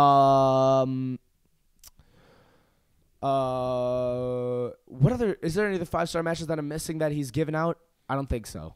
Don't think so. The ladder match from New Orleans. The 6-man ladder match. As great as that was, I wouldn't give it 5 stars, even though I do think that that's the best ladder match I've ever seen. Yeah. Okay, that's another one. I would give Shawn and Jericho at No Mercy 5 stars. Yeah. So, those are matches that I'm looking at. I'm like, those are absolutely this may be a match that I'll never see again. Yeah. Like this, because everything that led up to it is so perfect. The story leading up to it, the match itself, and the outcome and everything that went with it is 5 stars. Yeah. So you're in agreement? Yep. Okay, so let's start with Aleister and Ricochet versus the War Raiders, and let's break down the match a bit first and then go into the rating. Yeah. So, going into this match, we knew Aleister and Ricochet is going to be on Mania. Yeah. So I think at the start of the match, people kind of felt like it was a foregone conclusion that the War Raiders are going to win. Yeah. And Aleister and Ricochet are going to lose. Yeah. But then, partway through the match, it started to get into a zone of whoa, but what if? What if Aleister and Ricochet won and they walked into Mania with the titles and all this kind of shit? Yeah. And then they really did a great job, these two teams, of drawing us in to the match and really thinking Aleister and Ricochet are going to win. And all the action that went into it and the storytelling that went into it with the match itself really added to the match and elevated it beyond a point of just physically what we were seeing. And then, of course, in the end, though, the War Raiders eventually beat Aleister and Ricochet. Yeah. And Aleister and Ricochet got a proper send-off from NXT, which was really nice to see. Yep. And it was super emotional. Ricochet was crying. Aleister was straight-faced because he doesn't give a fuck. Yeah. And, people in the crowd are just chanting their ass off, thank you to those guys and giving them the right send-off that they deserve. Yeah. So, now, what were your thoughts on the match as a whole? As a whole? I thought it was a great match. To me... Excellent opener. Yes. Yeah. To me, one of the greatest tag team matches I've ever seen. Not the greatest. One of the greatest. Yeah. That's a really big claim. Yeah. Because it was because, like you said, going into the match, you're like, they're probably going to lose. Mm-hmm. But it hit that zone where it's like, they could win. Mm-hmm. They could win and walk into WrestleMania as tag team champions. This could happen. Right? This, oh my gosh. And it got to that point where this could happen. And then you're also watching the match and you're seeing how it's trending towards. Yeah. And everyone's like, they're going to win. They're going to fucking win. It's going to happen. And then it didn't. It didn't. But it didn't take anything away from the match. It's like it came back and War Raiders won. It's like, okay. Not going to lie, they had me in the second half. Yeah. Yeah. So for me, I probably wouldn't give it like one of the best tag matches I've ever seen. Yeah. Because I definitely think there are better tag matches out there. I'm looking at DIY and Revival 2 out of 3 falls. Jinx, I'm looking at Benoit and Jericho and Austin and Triple H. Yep. You know, I'm looking towards like those as well. But that doesn't take away from how great of a match this was. To be fair, now that I'm thinking about it, this is still up there as like a really great tag match. Yeah. I would agree with you then in terms of like one of. Yes. It's not the best though. It's definitely not the best, but I would say it's one of though. So for that, as a rating, I would give it 4.5 stars. Okay. Because, like I said, it's one of the greatest tag team matches I've ever seen. But when I compare it to, I believe DIY Revival is better. And when I compare it to that, to me, something is missing. Yeah. And it brings it down But the thing that is missing is the fact that we never really, really believed that Alistair and Ricochet were going to win. Exactly. That was the only thing that was missing. Yeah. So and at for the me, same time, I would probably agree. I would go 4.5 to 4.75 ish in that area, but I would probably give it a 4.5. Yep. So, and that's a really good score for anyone that's out there. That's a 90% for us. So that's really good. Yeah. And like, because for the most part, average matches to Meltzer are like 4 stars, 4.25 stars. That's not to us. No. To us, an average match would be like 3.5, 3.25. Yeah. Right? Yeah. So now, I would give it 4.5 to 4.75 as well. Yeah. I just thought it was a great opener. I would probably give it 4.5. Yeah. I'll say 4.5 with you. And hot opener, got the crowd ready for the rest of the event. Yeah. Now, let's move into the second match. Velveteen Dream and Matt Riddle for the North American Championship. Yeah. What did you think of this match? Really good match. Honestly, Velveteen Dream showed us something that he's shown before, but to me, I believe he took it to another level. I feel like this match was the most babyface fire that he's ever shown. Yeah. Like, to the point where, like, Matt Riddle was, like, becoming the heel in the match. Yeah. And the crowd was so behind Velveteen Dream, except for Dixon. Because it's Matt Riddle, man. Yeah, but Velveteen Dream, bro. Bro. Bro. Yeah, that match, to me, I thought that was a great match as well. Some people say it was, like, a weaker part of the show. I don't agree. No. Do I think it was better than the 3 best matches? I think this was probably the 4th best match on the show. Same. Which is saying something about the show itself. Exactly. Because I thought this match was, like, this match on a different takeover would have stolen the show. Yeah. Like, probably in, not Phoenix. What was before that? War Games? Yeah. Probably not War Games. But Brooklyn 4, this would have stolen the show. Yeah. If this was Brooklyn 5, I don't know. It would still be a WrestleMania takeover. So, like, if I don't know what I'm saying. Yeah, I don't either. I'm talking about on a different takeover. Yeah. This would have probably stolen the show. Okay, yeah. Like, because that's the level of match it was. Or actually, let's say this. If that match was on, like, Mania this year, it probably would have stolen the show. 100%. That's a better way of putting it. Yeah. Or if this was on the G1 show, this would have stolen the show. Yes. And so that's the level that we're dealing with. But that match was great. Velveteen Dream wins with like a kind of Shayna Baszler, Kairi Sane-esque finish where he flips back on the Brolition and pins him 1, 2, 3. Then Matt Riddle teases the heel turn, but he does it. He just pounds the fist and he's happy again. He's like, oh, okay, dope. And then he just walks off, and Velveteen Dream celebrates with the title. Yeah. Overall, I thought this match was really well paced. I felt like Matt Riddle did a great job of, I think, anchoring the match. Yeah. Because I think that had a lot to do with him. Yes. Because Matt Riddle is genuinely, to me, one of the best wrestlers on the planet. Yeah. I honestly think that. He truly showed it in this match. Yeah. Like, I completely think that Matt Riddle is, like, top 5 on the planet right now in terms of in-ring work. Yeah. So, seeing that match really showed that level as well. Yeah. And so what would you give this match? With all this, I would give it 4.5, maybe 4.25, but I'm leaning a lot more towards a 4.5. I am just too. Because it was a great match, and again, it was just missing something. I don't know what it was. Yeah. I don't know what it was about the match. Maybe it was time. Maybe it was no, but they got a decent amount of time. Yeah. I don't know what it was, but it just didn't get to that higher part of it. Yeah. And I think it might have to do a bit with investment in the storyline that you couldn't possibly get higher than a 4.5, even though people were invested in both guys individually. Yeah. I don't know. I don't know what it was. Maybe it was because it followed the tag match.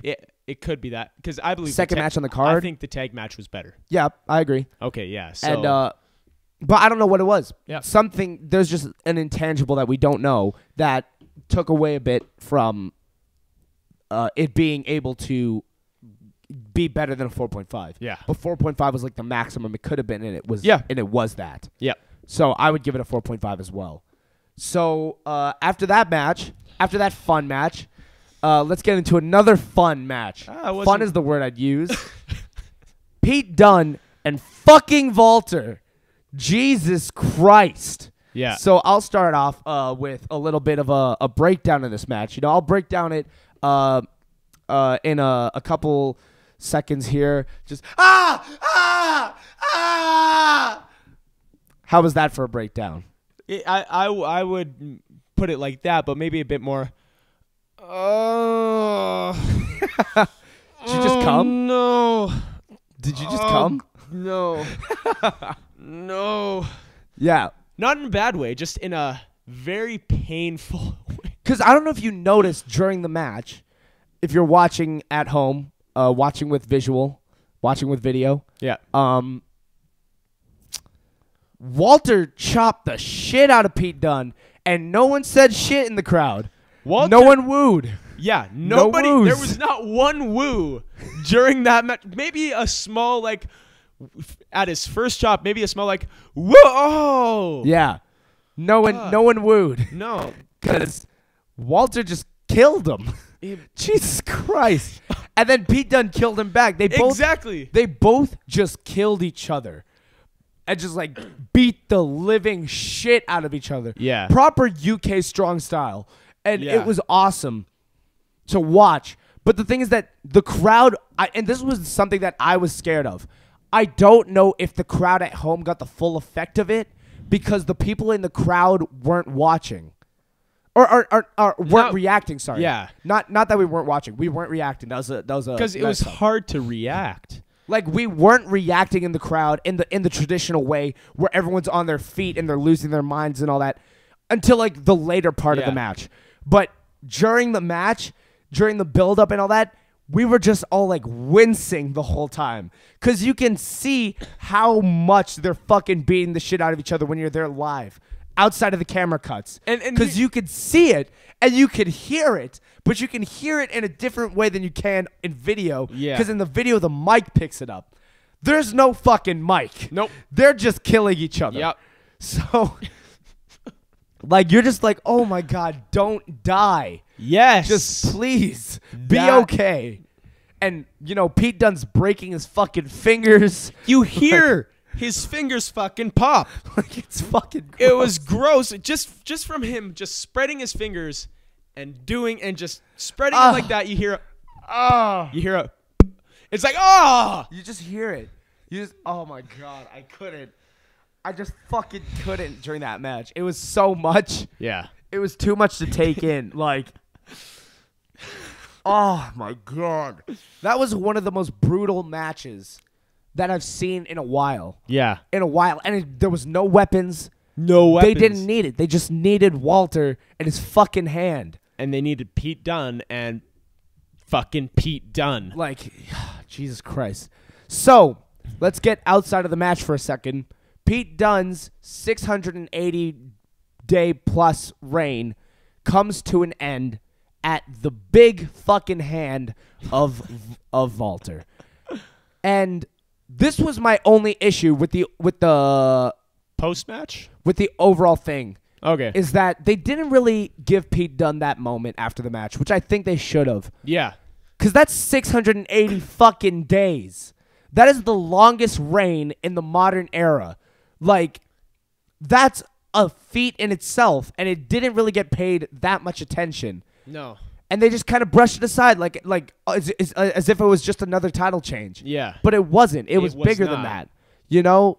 So, I don't know. That was the only thing that kind of left a bit of like, oh, that would have been nice. And here's the thing. I'm going to get into a little bit of a rating here, but the match was fucking amazing. Mm-hmm. So for me, the match itself, 5 stars. Mm-hmm. But again, it's hard for me to look at the match without looking at the celebration. Really? Kind of. Like, it's hard for me to look at this 5-star match without looking at Pete Dunne not getting that recognition of a 600-plus day reign, which is why it's hard for me to say it's a 4.75 to me. Weird. That's a weird reason to drop anything. Because it wasn't post-match shenanigans. No. It was just that something. It's just something that they could have added. But I don't think that takes away from the match, though. I know. Because the match and the post-match is separate. Yeah. You know? So. And for most matches, it's like that. But for some reason with this match, it's harder for me. So that's weird. Yeah. That doesn't make any sense. Why? It just doesn't. I don't know. That just doesn't make sense to me, is what I'm saying. Really? Like, because the match is the match, and then the post-match was a celebration, a standard celebration. But Pete Dunne never got his due, really. He never got that. No, but I know. But I'm saying thank you, Pete. If that was added, that would have been nice. But that doesn't add anything to the match, though. Is what I'm saying. Like the match would not be better or worse if Pete Dunne gets that not at the end.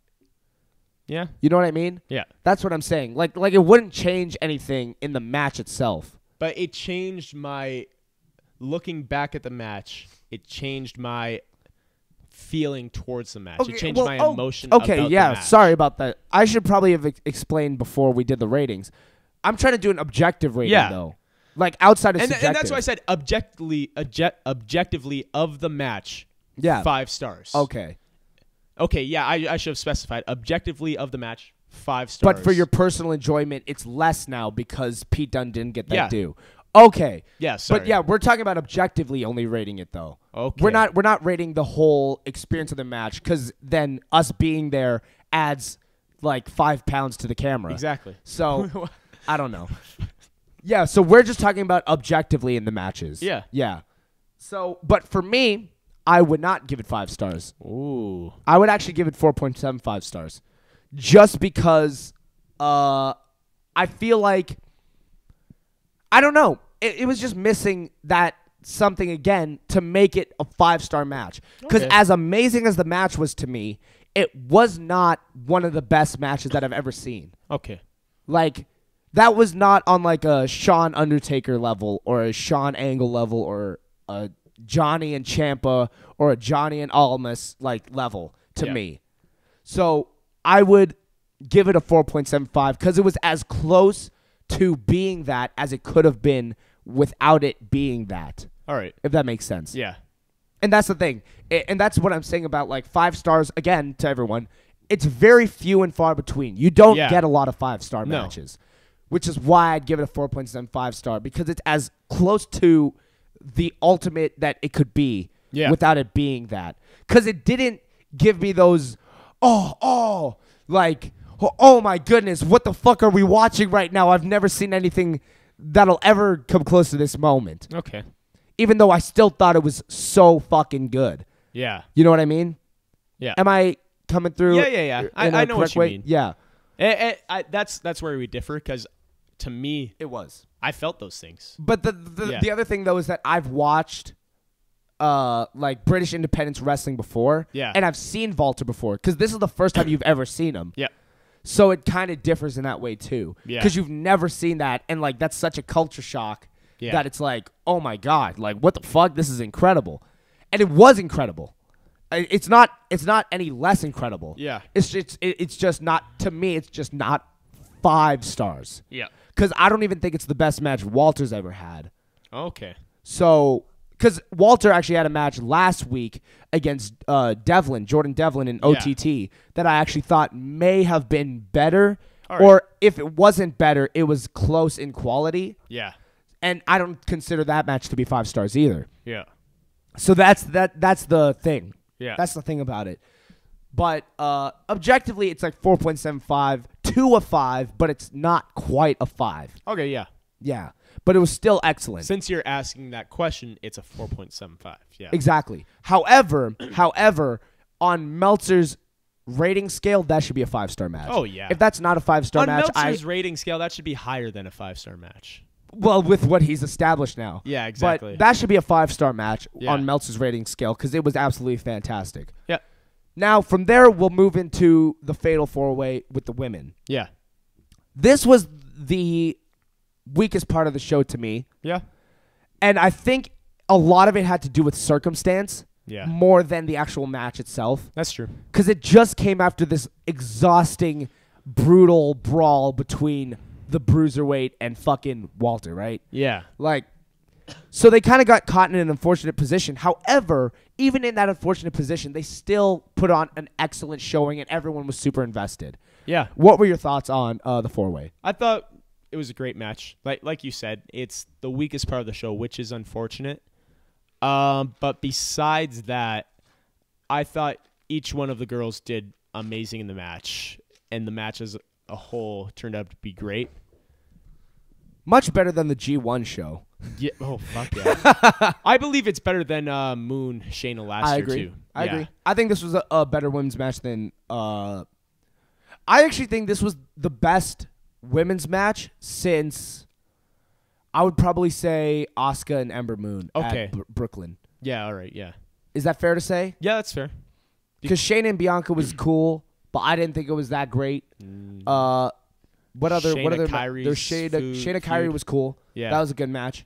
But I think this was better than Shayna and Kyrie. So I would say that this is the best women's match since Asuka Ember on a takeover show. Yeah, I'm talking about. Okay, yeah. Yeah, so excluding Charlotte, Becky, Asuka, excluding the last women standing between Charlotte, Becky, Candice LeRae and whoever she faced. Aaliyah. Yeah, excluding that too. So because that was on the taping, that wasn't on the takeover show. That was viewed this Wednesday. Yeah. So. Yeah, but I actually think that was the best takeover women's match since Asuka and Ember. Yeah. At Brooklyn. 3. It would have been 3. Yeah. Okay. Yeah. What would you give this? I'd probably give it a 4.25. Fair. Yeah. I would probably give it like a 4. Okay. Or a 3.75. Okay. I would probably give it a 4. Yeah, an 80%, solid 80%. Because I think it was a solid match. I don't think it was a great match. Yeah. But I thought it was solid. Yeah. Like it was great in its own right, but it was like solid. That's why. So I'd give it a 4. I thought it was a great match. I thought it was more than solid, because to me solid is it's going to be a great match. You expect it to be a great match, but I still believe this match still exceeded those expectations. Not to a huge level. Yeah, exactly. And that's why I think like average for me is 3. A 3 out of 5 to me is average. And this is like a whole rating but up. I'm not saying the expectation was it was going to be average. I'm saying the expectation of was this that it match was going to be great, and it was going to be great, and I do believe it was better than that. Okay, yeah. I could see that. But I think I would still give it a 4, because that's an 80%. That's an 8 out of 10. That's still really good. That's still a really good score for me. Yeah. For a Meltzer rating scale, I'd probably give it a 4.25 or a 4.5. Yeah. But for my personal rating, I'd give it a 4. Yeah. And now, from there, let's move into the main event of the evening. But before we do that, let me tell a little story. It's story time. They can't hear that. Oh, okay. Okay, no, bit loud, bit loud, bit loud. That is a bit loud. Oh, sorry. Anyways, so during this show, I was losing my fucking mind. I was going crazy this whole show. Yeah. And you can still hear now that my voice is not fully okay. That is from Friday. That is from Friday, yeah. That's from Friday. Yep. So, during the show, I'm jumping up and down. I'm losing my mind. I'm standing up. I'm chanting at the top of my fucking lungs. It's main event time. Gargano Cole. 2 out of 3 falls. I'm so fucking hyped. Yeah. Then just before the match, this lady from behind taps me on the shoulder, and I turn around, and she's like, hi, excuse me. This is the main event next, and it's Adam's match. Do you think you can mind if you could sit down Before you stay seated? After she said stay seated. At this point, I'm just like, oh, for fuck's sakes, calm down. Yeah. And this is one thing. I'm like, for fuck's sakes, calm down. If you want to see stand up, like, honestly, it's a great show. We're going to be jumping and standing. And then, yeah, so she's like, she taps me on the shoulder. She goes like, excuse me, it's the main event. Do you guys think you could stay seated for this match? Like, try your hardest to. Because I'm actually Adam's girlfriend. This is Adam's mom. This is Adam's dad. And this is Adam's brother and whatever. I'm like, oh, shit. Because in my mind, that's exactly what I was thinking. Because I was literally going to tell her off when she said to stay seated. She was like, stay seated. I'm like, I was going to like be like, yo, you're at a wrestling show. I'm going to be standing. Yeah. But then it's like, this is Adam's mom and this is that. And like, it wasn't even for her. It was for the mom. Yeah. And she said that, I'm like, the mom has to stand up and sit down, stand up and sit down. And I was like, oh, okay. And it's her son wrestling. Yeah. So it makes sense. And Yeah. I was like, okay, I'll try. Yeah. Like, it's like, oh, fuck. yeah, because it's like I'm Fuck that, me. and I was like, oh no way, great to meet you guys. I'll try my best. I don't know if it'll happen, but I'll try. I turn around for a bit, and then like I think I let like 5 to 10 seconds go by, and I'm like, and then I just turn around and I go, by the way, I'm cheering for Johnny. So, like, I'm cheering for Johnny, so I don't know how that affects you. They just fucking burst out laughing. They're like, nah, it's cool, whatever. Then I had the ILC at this time, so I'm like, he's not going to sit down. Like, No, because before that, actually, before we switched, yeah, it's like, okay, main event time. I'm sitting down, and I'm like, okay, I got to sit down. Then Johnny's music, or no, was it Adam's music hit first, or Johnny came out first? I think it was Adam's. So Adam comes out first. They're standing up. I'm standing up. I'm squatting. I'm like, no, wait. Did Johnny come out first or did Adam come out first? Adam came out. I think Johnny came out first. He did. Johnny did come out first. Yeah. Yeah. Okay. So I'm sitting down and I'm like, okay, I got to stay seated for this for Adam's mom back here. Johnny Gargano's music hits. And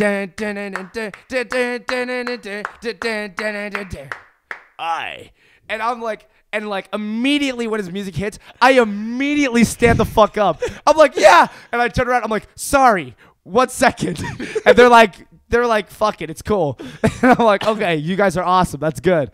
And I'm like, yeah, Johnny, let's go. Whole crowd's booing. The whole crowd was fucking booing him. I didn't care.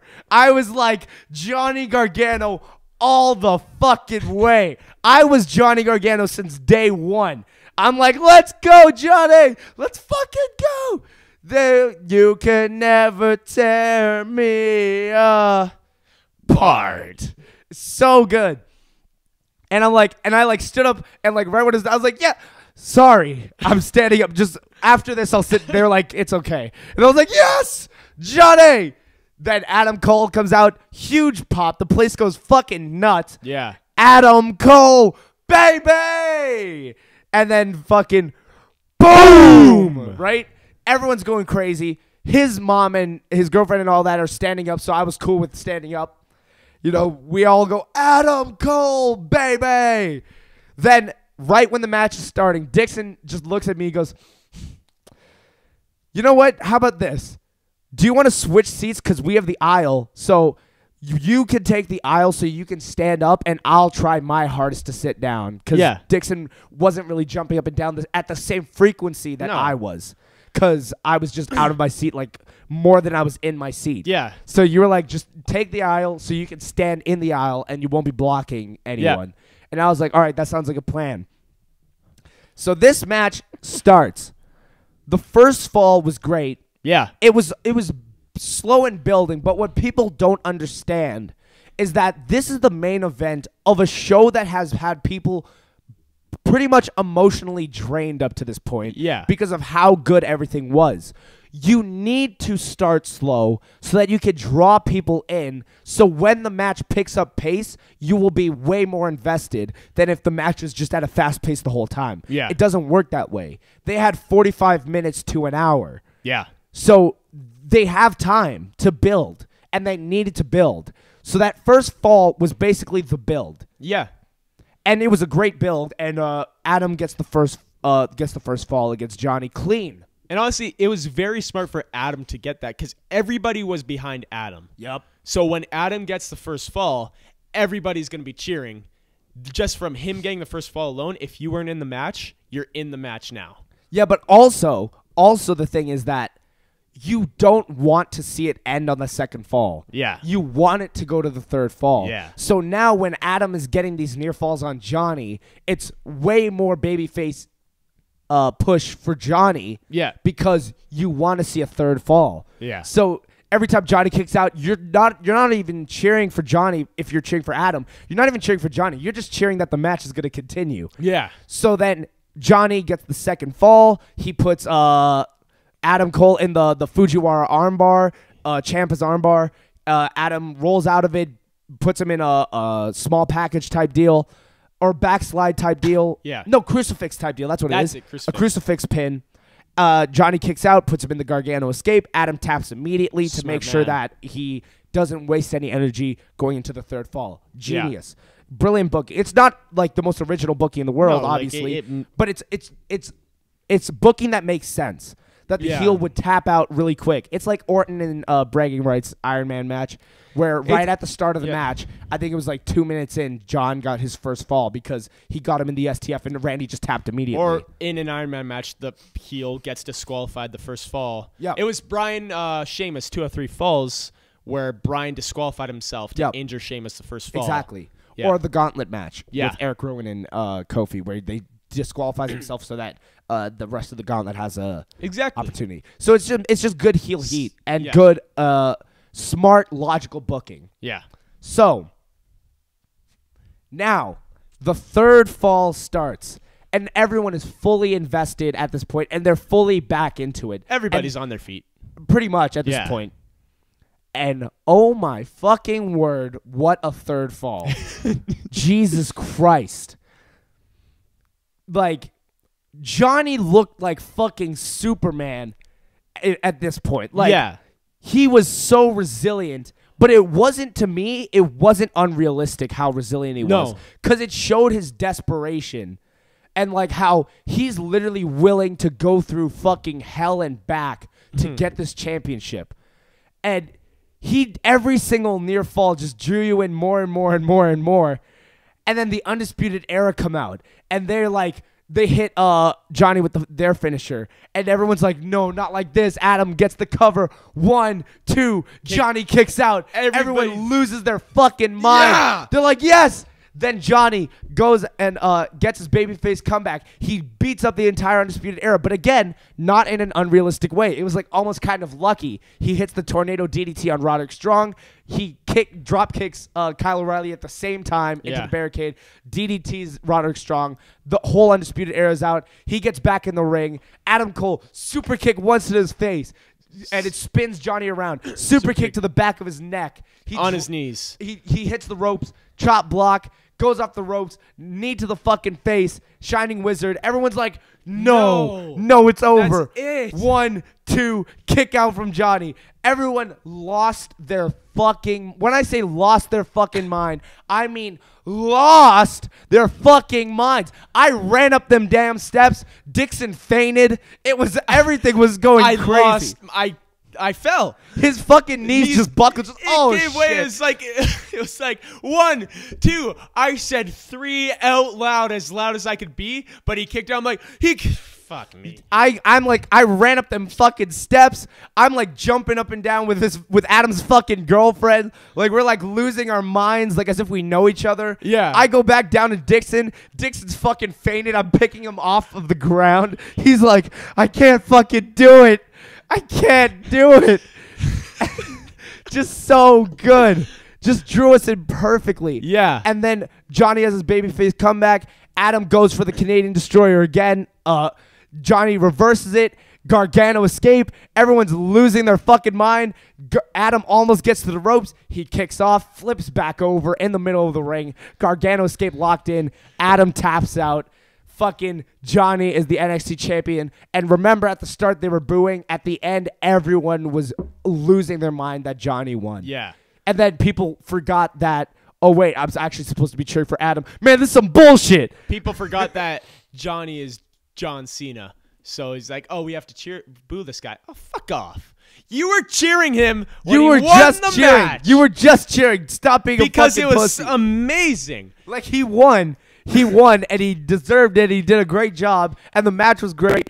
And then everyone cheered so hard when he won, and then they went, yeah! Wait, no, boo! This is some bullshit. The guy in front of us, he cheered so hard when he won. He lost his mind when Johnny won. He was on his feet. We high-fived and everything. And then at the end of the show, he's like, Adam should have won, man. It's like, okay, you can think that. But it's like this main event was bullshit. Adam should have won. Like, I'm like, what are you talking about? Come on. You just lost your mind. Fickle. Or are we the fickle? No, we're great. They drew us in, though. Because you were cheering for Adam. I was cheering for Adam at the start. I was. Because Adam's family was behind. I don't even know if it was because Adam's family was behind us or just because you were cheering for Adam. I'm not sure. I was very neutral at the start of the match. I'm like, I was cheering for Adam mainly because imagine the swerve that would be. Johnny needs his moment, but Adam wins. Imagine that. Mm-hmm. Sucked me in. Johnny needs to win. To be fair, I think the bigger swerve was actually Johnny winning in the end. Yeah. By the time it was done. Because I feel like at the start, it's like it could go either way. Yeah. Then by the end of it, it's like Adam's going to win. Adam's going to win the fucking match. And then Johnny pulls it out at the fucking end after everything. Like, some people thought it was a bit unrealistic how many times he kicked out. But he didn't really kick out that many times. Or actually, he did. But they were all spaced out. Yeah. They weren't, like, next to each other. They were very, very spaced out. And also, he didn't kick out like strong and get up super strong. He was selling his ass off. Yeah. And the kickouts were very necessary. They weren't like just kick out to kick out and just have a high spot to have a high spot. They all meant so much to the storytelling. So that match was like, by the time it was over, you were like, oh, Johnny's going to lose. He didn't lose. Oh, no, Johnny's losing. Oh, it's fucking over. It's not over. What the fuck? And then Johnny has him in the fucking Gargano escape, and you're like, I don't even fucking know if it's over at this point. What the fuck's going to happen? Tap. Tap, you pussy. Tap. And then he taps out, and you lose your mind. So good. And everything about that match was well-paced. It was just a well-paced match. And the match when it kicked into that second gear, second, third, fourth gear, it was just going. Yeah. Like, it was just there on was it. No stopping it. No. It was just like running away with it. So, what would you give that match? 5 stars. 5 stars. Come on. That match is a 5-star match. And to me, that is the best match in NXT history. To me. Ciampa Gargano. To me, I would say this is a better match. Damn. A better match. Okay, yeah. As a match. But they're both excellent for different reasons. Yeah. But this was on another level. No, yeah. Like, oh my God. It was just start to finish. Because the other thing is that last year, I felt the storytelling was great, but the storytelling was also in that way where it's like, this is a storytelling moment. Everyone, look right here. This is a storytelling moment. Like when Ciampa sits down next to Johnny and stuff like that. Yeah. It's like, we're telling a story right here. Watch as we tell a story. And that's great in its own right. And it was so unique to any match that I've ever seen. Yeah. And still have ever seen. Where this one, the storytelling in the match was in the flow of the match itself. And you see the storytelling if you look into how the match is being pieced together. And that's how you see the storytelling. And it was more of an actual match than last year. Where I felt like last year's match was almost like an angle. Like it was like just one giant 45-minute angle. Fuck. Or like a segment. Yeah. Where this year was like an actual match. Okay, yeah. You know what I mean? Yeah. It like last year was like almost like an angle in a match. Where this one was just a match. Yeah. And that's why it's like they're both excellent for different reasons. You know? Yeah. But I would say that this match edges it for me. Okay, yeah. It's not like far and away No. the best match ever. Because Gargano Ciampa is great too. But this was just, wow. Stellar. Like, this is what I'm talking about when I say the 5-star thing. Once ever matches. Yeah. Like, you will never get this fucking mishmash again. No. Like, how everything was glued together. You will never get that again. Because it was just that. It was like the perfect storm. Yeah. Where Ciampa gets injured. Gargano's supposed to have his final moment against Ciampa. Now Adam Cole's inserted. Now, is Adam Cole potentially... Adam Cole could just take the moment out. It's so unpredictable. Yeah. And either way it goes, you're happy. But then the match itself, it was like, no, Johnny has to win now. Like, if Adam wins, we're unsatisfied. And like, man, it was just... A roller coaster. It was a roller coaster and a half. Yeah. And I even told Adam's family after the match or the show, one or the other. And I told them, I was like, you guys should tell Adam that, like, that's a match to really be proud of. Yeah. Like, that is a once-ever match. Like, wrestling, okay, it's fake, it's scripted, but even so, wrestlers, when they're not the ones to go over, they could still look down and say, was that a good match? Yeah. Adam, if you're listening, which you're probably not. But You're if you most are, definitely not. yeah. Amazing match. Like, incredible. And that goes to Johnny as well. Johnny as well. Right? And to me, because Johnny's my favorite wrestler, I think it's more so to Johnny. That's not true. It's an equal match. It takes two to tango. Yeah. But now, what did we have this conversation in the last podcast? About? I can't remember. Johnny Gargano Oh. being regarded as the greatest, and is he the greatest, and could he be the greatest, and that. Did we have that conversation on the podcast, or was that just in our personal life? I think we planned to. I don't think we did it on the podcast, though. Okay, let's talk about it then now for a bit, because we also have to get into Mania. Just because, and right now I'm going to say this, he is on track to becoming the greatest wrestler of all time. Yep. And I can't say for certain he is the greatest wrestler of all time. Okay. And because he has had a long career, but he hasn't His real work is starting now. Yeah, exactly. It's just starting. Yeah. His stuff in Dragon Gate and all that was good too, but it's not what he's doing now. No. Yeah. His real work is he's just getting started. Yeah. And that's the thing, because if How old is he? I'm gonna check. Continue. Because if he just got career-threatening injury today, I believe the most you could view him as is he could have been the greatest wrestler of all time, which sucks. He's 31 years old right exactly. now. So he's really like just getting started. I find most wrestlers reach their peak in their late 30s. Yeah. How old was Shawn Michaels when he started? When he started? Probably like his 20s. Like, let's see. I'm checking. But that's the thing. He is on track because he still has yet. This is all NXT, we have to remember, which is its own. He was brand. probably like 25, 26. Yeah. So Gargano still has like quite a lengthy career ahead of him, bar injury. Yeah. And here's the thing. This is all still NXT, which is the best brand in WWE. Yeah. But it's still a gateway to the main roster. And The Undertaker also started when he was 25, yeah? I think so, yeah. And he did. Johnny is so close. Johnny has been ready and is ready to burst through that gateway like with ease. It's just the only thing that's holding him back is finishing just Ciampa. finishing what he started. Yeah. He is not finished with NXT. The gate is open. It's ready to take him, but he's not ready to go through it yet. And once he's ready to go through it, he will go through it. And on the main roster, it's going to be very hard for It'll be very difficult for them to just do what they've done to Rude. because also the thing is that in NXT, people I feel I don't know because I don't really look into that side of things. I feel like people at NXT have a bit more creative freedom with the storytelling they're doing. Yeah. Where on the main roster, it seems very regimented to the writers. Yeah. That's what I feel. I don't know that for sure. But or if it's just the fact that NXT's writing team has just been better. I have no clue. Yeah. But the storytelling in NXT is so unique to NXT style that on the main roster you just don't get that. Yeah. I think another big reason to do that has to do with that is that the writers in NXT are people who are wrestling fans because and that's not me saying that.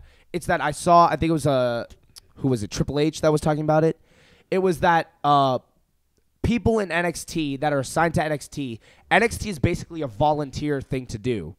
Okay. They volunteer to work down there. Yeah. But over time, it became like, no, we're dedicated to NXT and only NXT. Yeah. And that's why NXT is how it is now, where it's able to expand. Yeah. Right? Because before it was like a volunteer, like, oh, can you guys come down for a bit and do this? Now they have like an actual team working dedicated to NXT. Yeah.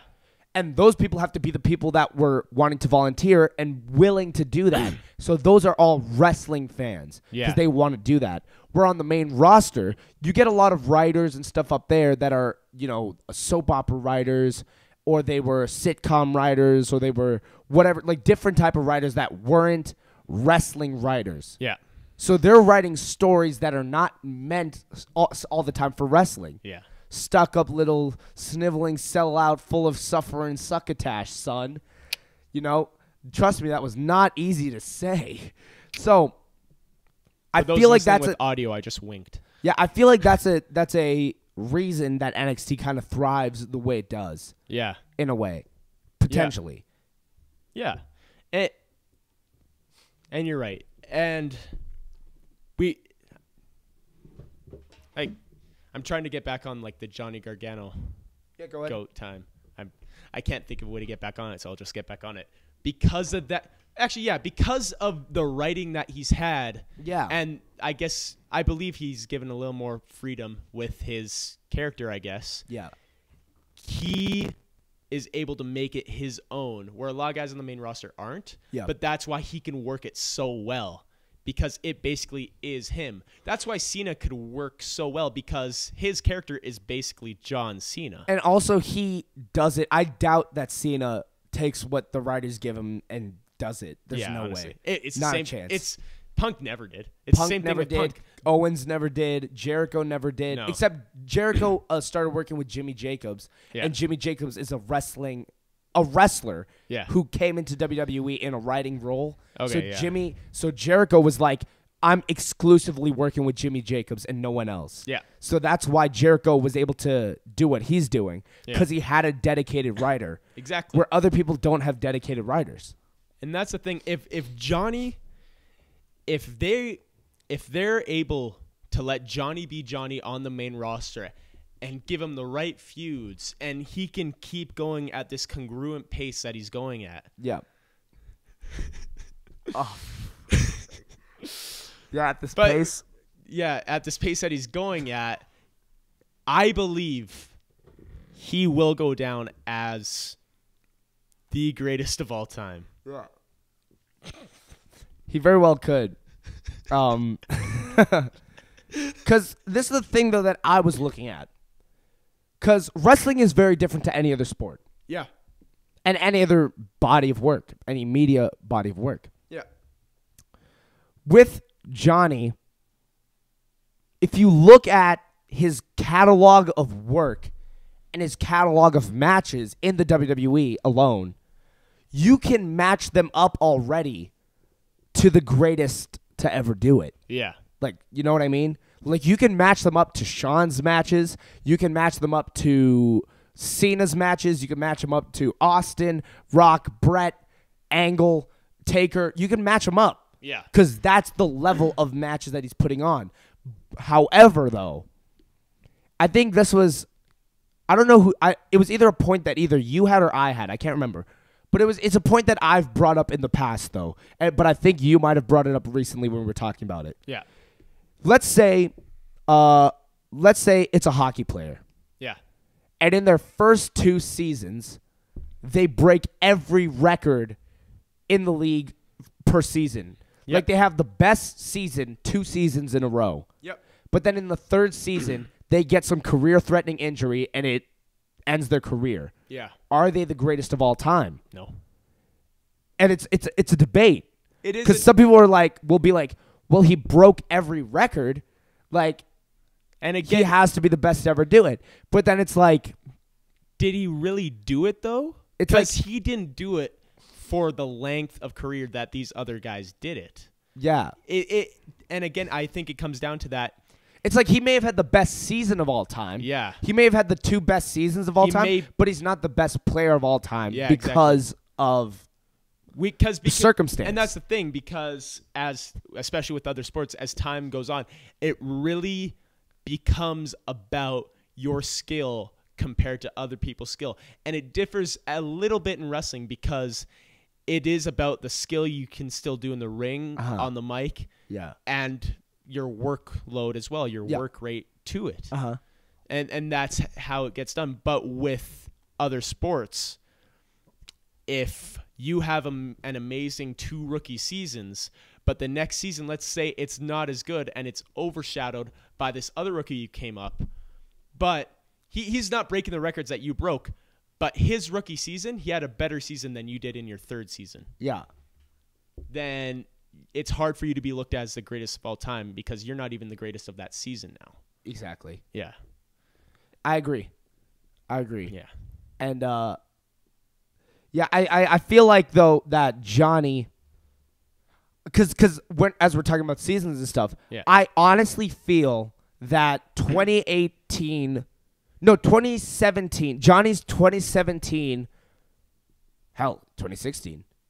Let's go there. Hell, Johnny's entire NXT run, I feel, is the best run of any superstar in history. Okay, yeah. Like, run as in, like, little mini chapter of their career. Their chapter of their career. This is the best chapter of any superstar's career ever to me. Yeah. It's like this, Shawn's final year, where the storytelling that Shawn told in his final year, Yeah. where he's, like, losing his mind. He's and losing his mind. That feud with Taker. To beat the streak. That, I think, is up there. I think Jericho 2017, 2018 is up there. Yeah. I think Jericho 2008 is up there. Austin 97 to 2001 is probably the best one ever. The Rock 99 to 2003. Like, those are runs, right? Yeah. I honestly feel like Johnny's run in NXT has to be top 3, top 5 ever. Yeah. And that's the thing about it, too, because what he's doing, that's all it is. It's not his career. It's a run. It's just a run. Yeah. And that's the thing. And the shitty thing is, if he does get a career-threatening injury, you're going to have to look at this only run as his career. And that's why you can't really say he's the greatest of all time, because he only had one run. Exactly. While you got guys like Michaels, Taker, Flair, Cena. Like, look at Jericho. I just mentioned two different runs of, like, excellence. They've all had multiple runs of excellence. Exactly. Yeah. And this is one run from Johnny. Yeah. That's a good point. Yeah. That's a really good point to put a cap on it, because I agree with you now fully. Yeah. That you kind of need what? What? Sorry, I'll answer this in a second. But what was I saying? Shit, this threw me off. I think he's referring to you. Anyways, we're going to be wrapping this up here. Yeah. So, what was I saying? Okay, the run. Yeah. I agree with you. Yeah. I agree with you because Johnny is fully like in just a run right now. It's not a career. It's not a whole career. This could be a career-defining run, and we may look back at Johnny Gargano and be like, "That was the run." But his whole career needs more runs. Exactly. Yeah. That's the perfect way of putting it. Yeah. And I think that's where we'll leave it for now. This is part 1 of this podcast series. Yeah.